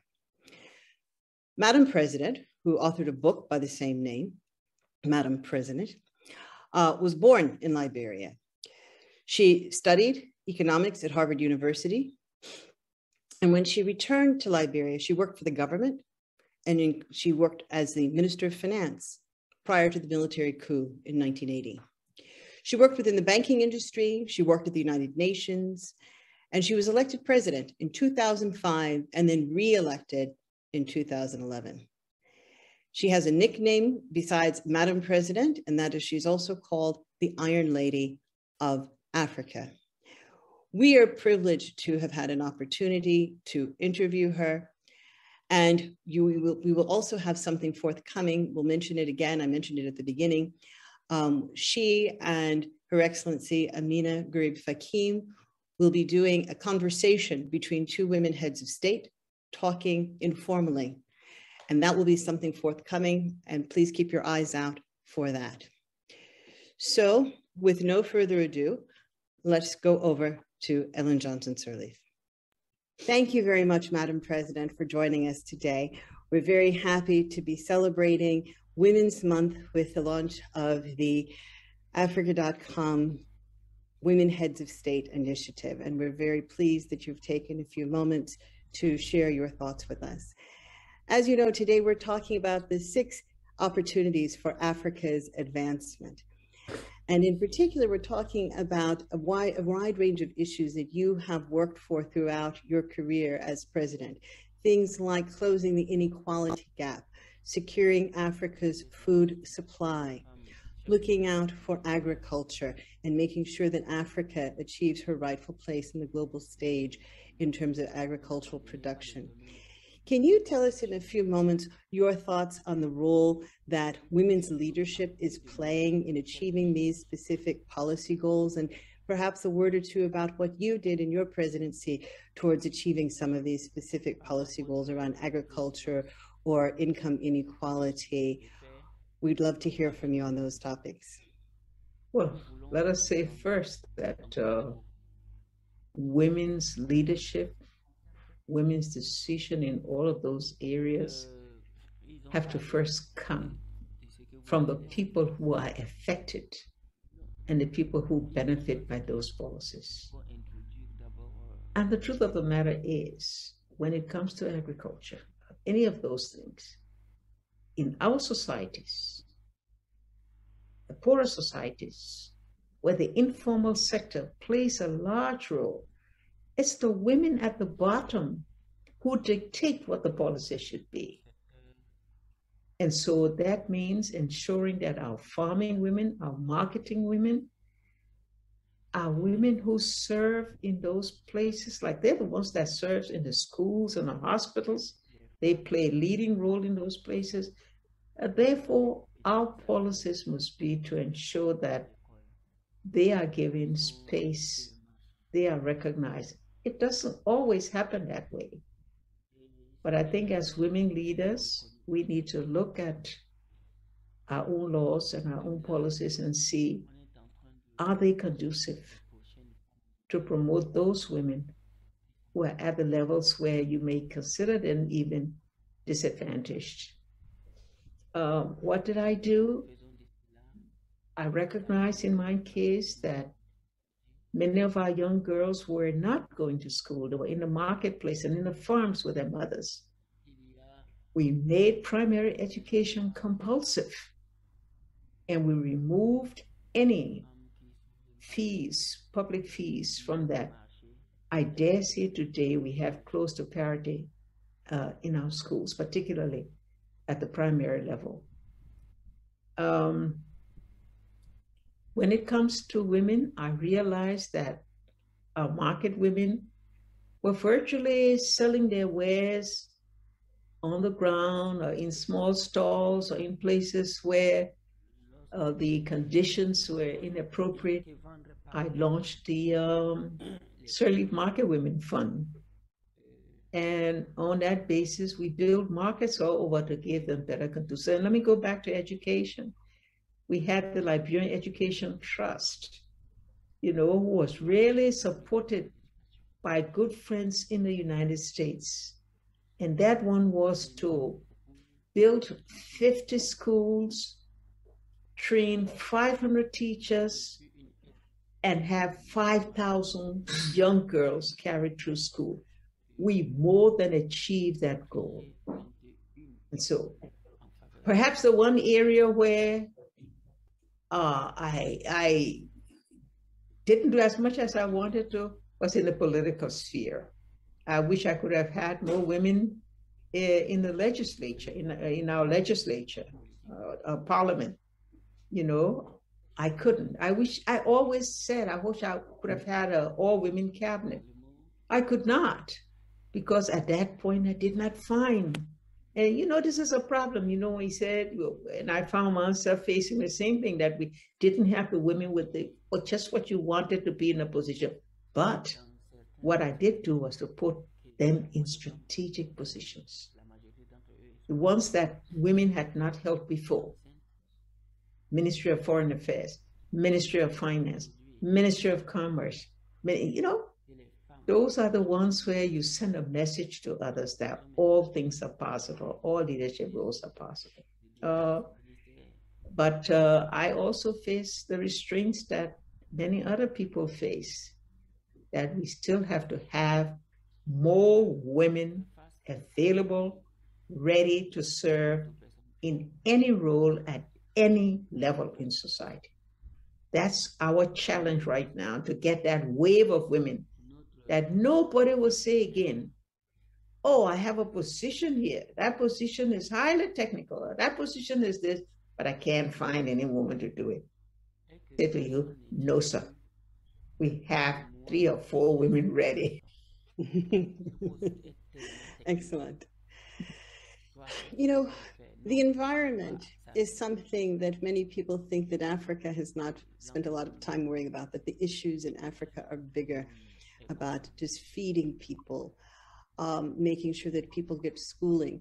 But as we kind of proceed, we're recognizing how important climate change is for Africa, and recognizing that Africa has a lot to lose with respect to the whole climate change issue. Can I ask you to say a word or two about your thoughts on this topic? I think climate change is a new thing for all of us. Many of us are trying to understand the effect of climate change. We're trying to look at how we respond to these changes, and they come at different levels in our society. Our planting systems are changing. You know, our seas are rising. We have fierce weather conditions. This is all new.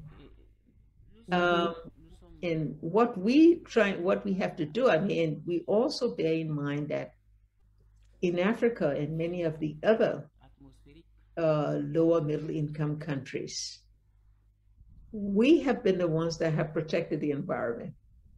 We are the ones that have the forests. We are the ones that have the greenery.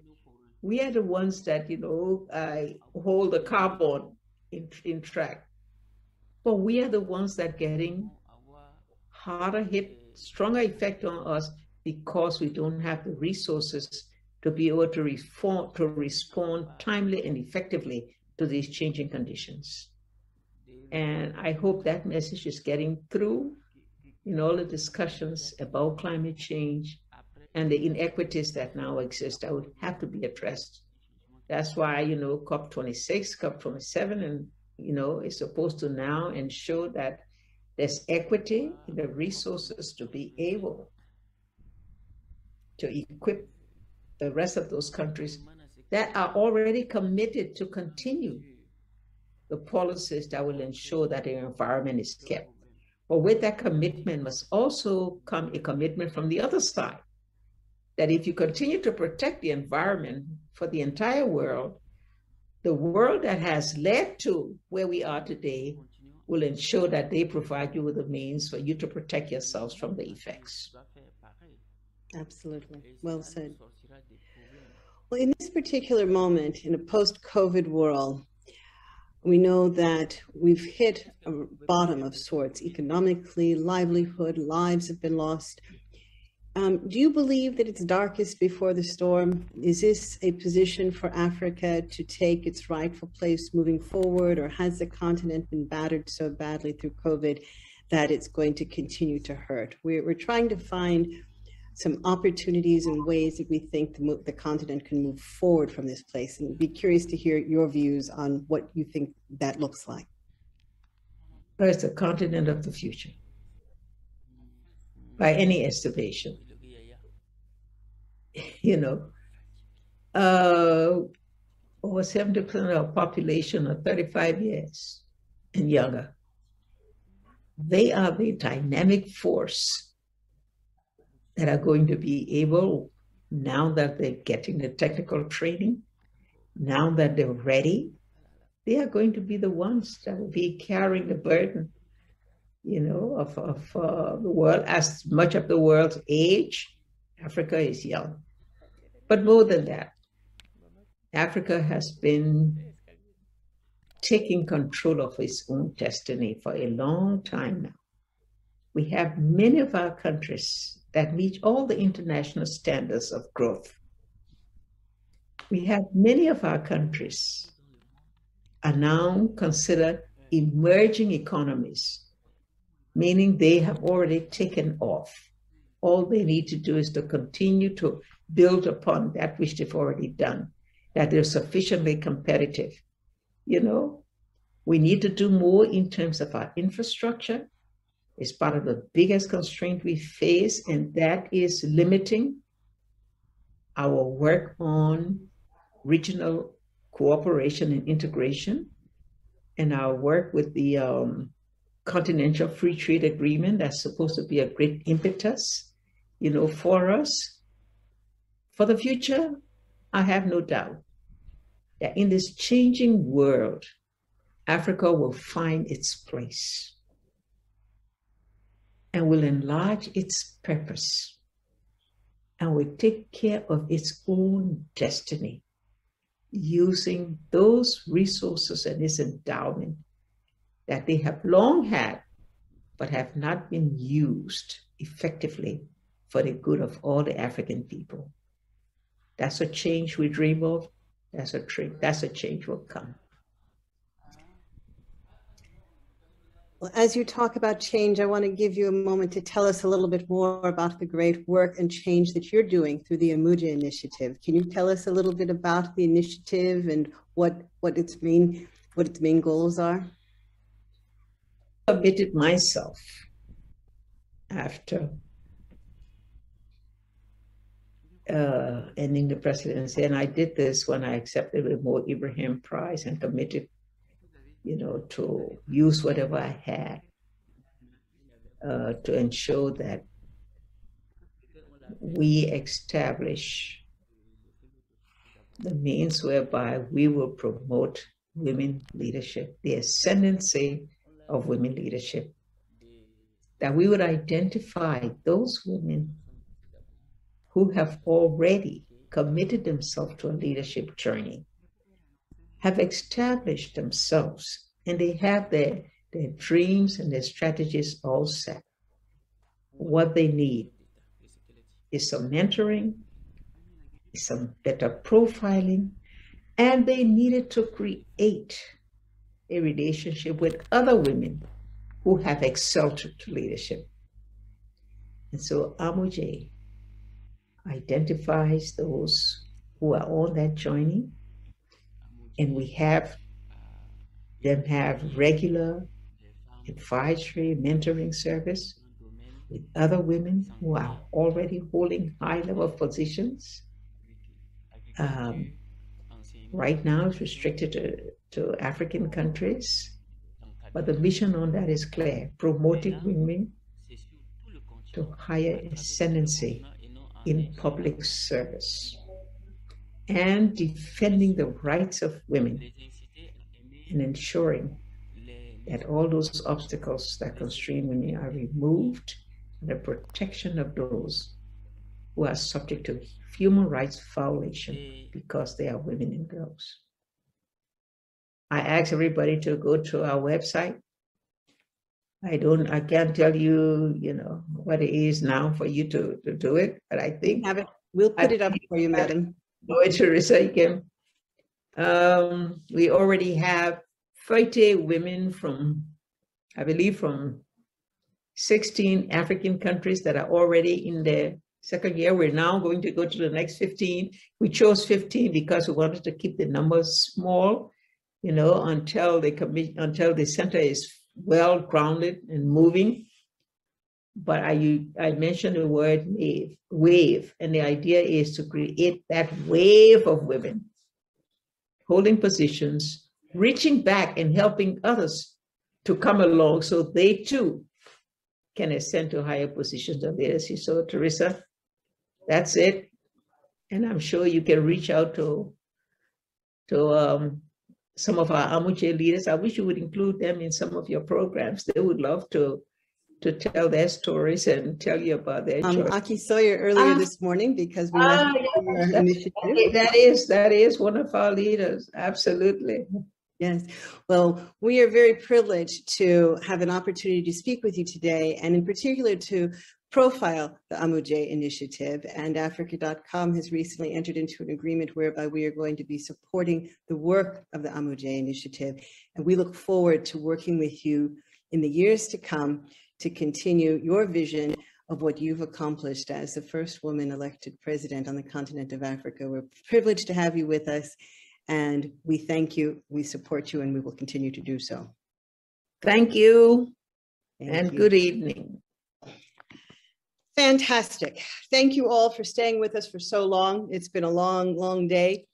Let me tell you what we have to wrap up. Again, we're very grateful to Madam President for sharing those wise words with us. We have the two presidents who have foundations, Joyce Banda and Ellen Johnson Sirleaf. We will be working with those organizations and to bring you more programming from the activities that they do. We want to share their work with you, so please keep your eyes open for that coming forward. We have a fantastic film that has been created to introduce you to the 22 women who have served as president and prime minister. So Deborah, over to you. Let's roll this film.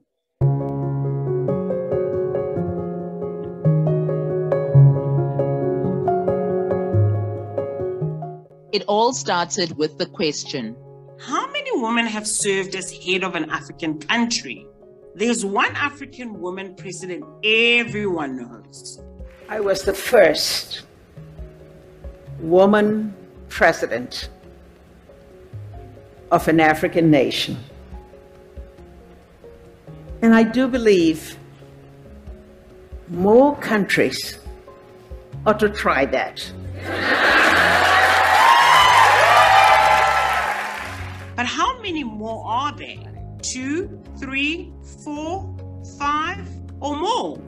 Well, let's look at presidents and prime ministers since 1970.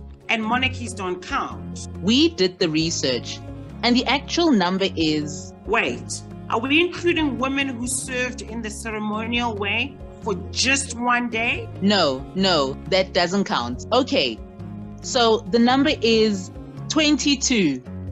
Wow. Yes, 22.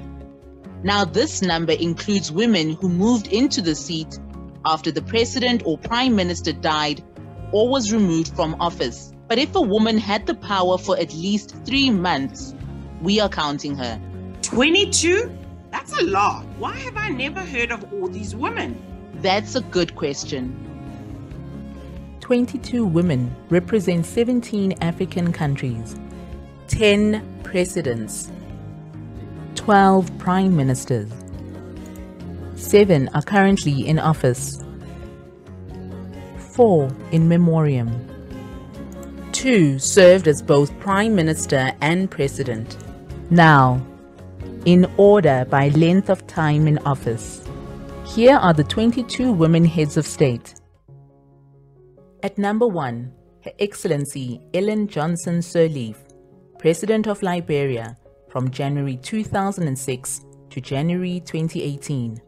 I can't say I ever wanted to be a politician. What I wanted to do was to be a good leader. A leader motivates people, inspires them, and get them to do things. A politician just talks. Be not afraid to denounce injustice, though you may be outnumbered. Be not afraid to seek peace, even if your voice may be small. Be not afraid to demand peace. At number 2, the Honorable Sarah Kungongelwa Amadela, Prime Minister of Namibia, March 2015 to present. I studied economics, but it's not because I studied economics that I'm Prime Minister. I could have been a teacher for economics. I could have been a worker at a bank or at a company. So you don't have to study anything specific to become a politician or a Prime Minister. You just have to empower yourself. You have to be disciplined. You have to have a vision, and then your community would entrust you with responsibilities. You don't have to be the best in class. You don't have to be the best in school or in your family. You only have to be the best that you can be. Number 3, the Honorable Luisa Diaz Diogo, Prime Minister of Mozambique, August 2004 to January 2010. Our shared quest for self-reliance, equality, health, and prosperity in rural Africa will be key to building a new future for all humanity. The time when the developing world must continue to accept to have some of its citizens living in appalling conditions unworthy of human beings should be declared over. At 4, Her Excellency Sahle-Work Zewde, President of Ethiopia, October 2018 to present.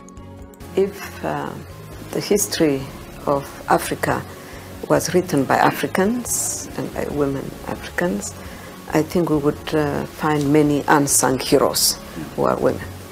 At number 5, Her Excellency Amina Girib Fakim, President of Mauritius, June 2015 to March 2018. As an African leader who is first a scientist, I believe that if Africa is to awaken to its unfulfilled potential, science supported by a new, more hopeful Africa-centered narrative can help us propel us forward in a journey to achieving the SDGs by 2030 and eliminating the blight of poverty, hunger, and environmental degradation on the face of the continent. Our time for action is now. Great leaders sometimes fail because of the failure to listen or question their mistakes. At 6, Her Excellency Catherine Samba-Panza, President of Central African Republic, January 2014 to March 2016. C'est important qu'à cette période difficile, le leader soit ouvert. Le leader ait une vision de réconciliation, de rassembleur. Et c'est ce que j'ai usé. Girls have to get much more interested in public matters, in international matters, and affirm themselves by making frank, open, honest commitments in the area of the protection of women's rights, in the area of politics, and in all other sectors. At number 7, Her Excellency Joyce Hilda Banda, President of Malawi, April 2012 to May 2014. I've always said that leadership is a love affair. You fall in love with the people you serve, and they must fall in love with you. And when such is the situation, then you will never allow yourself to do anything that is not on behalf of those that you serve, because you love them. The seeds of success in every nation on earth are best planted in women and children.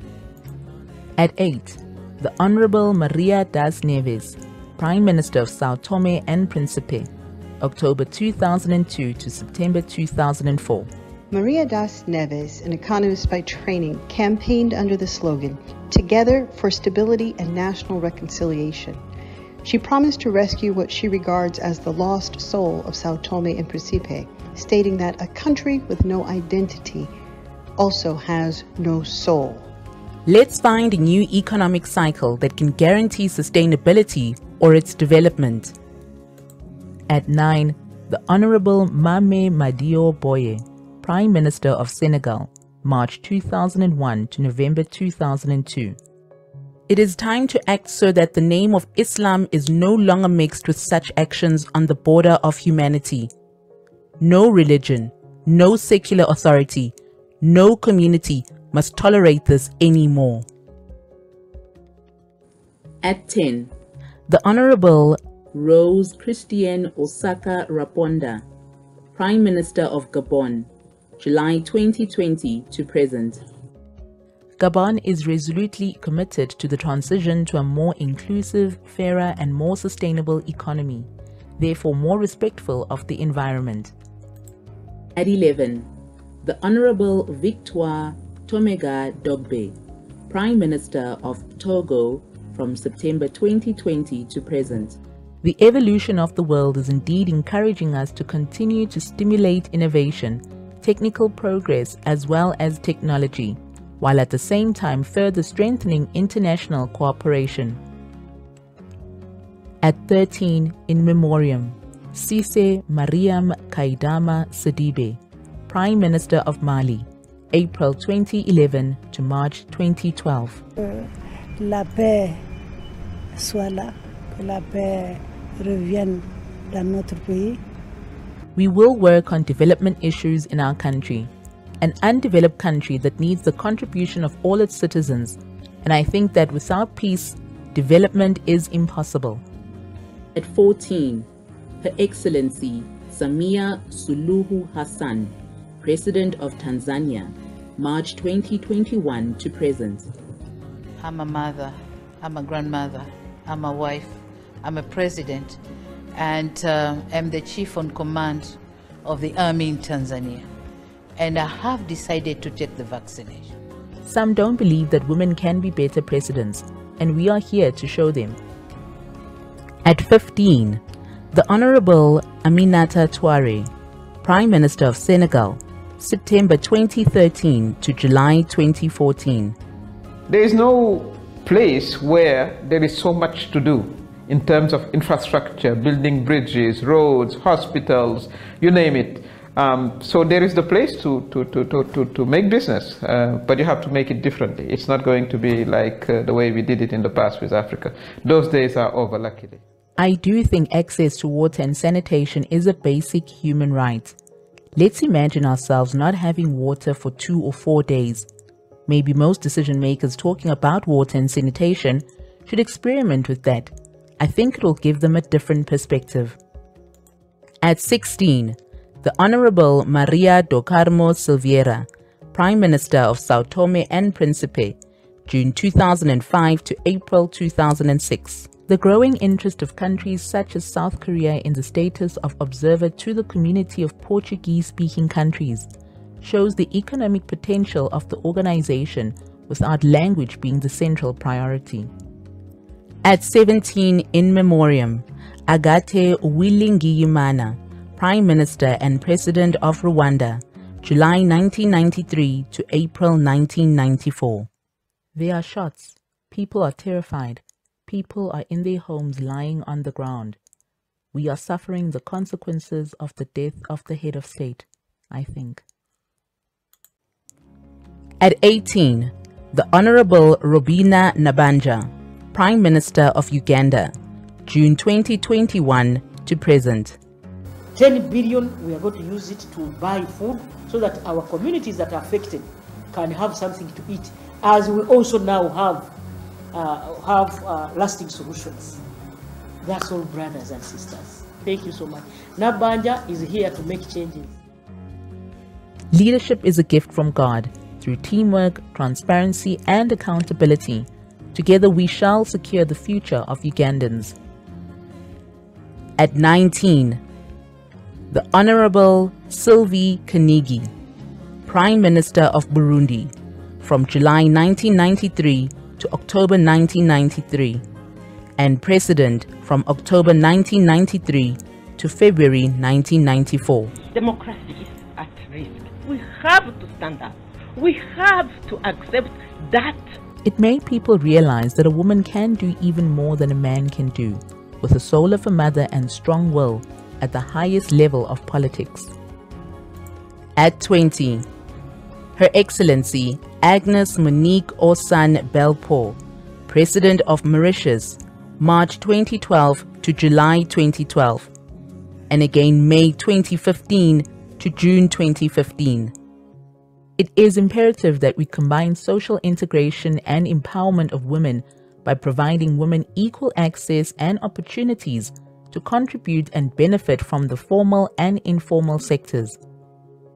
At 21, the Honorable Najla Bouden Romdani, Prime Minister of Tunisia, October 2021 to present.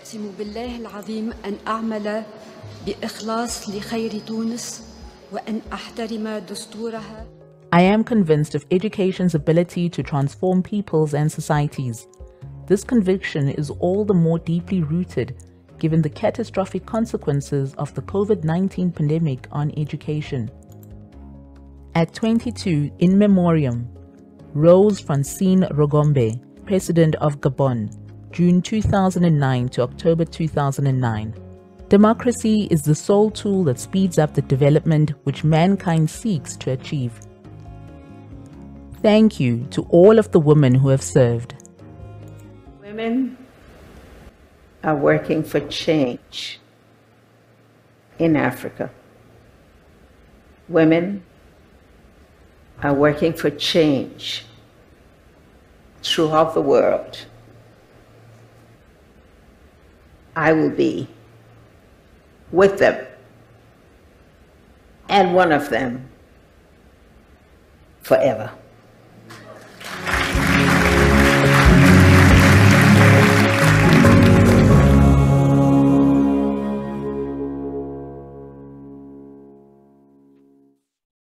Well, I hope you appreciate that film. Our production team made that especially for this event. I'd like to thank Deborah Winter, who oversaw the production, and all of the members of the Africa.com team, Laura Joseph, Nellie, Sean, Susan, Soko.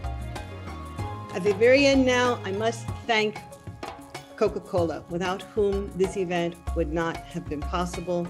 We thank you for your generosity, for your commitment to women's leadership, and to launching the Women Heads of State initiative. With that, it's a wrap. Thank you very much. Goodbye.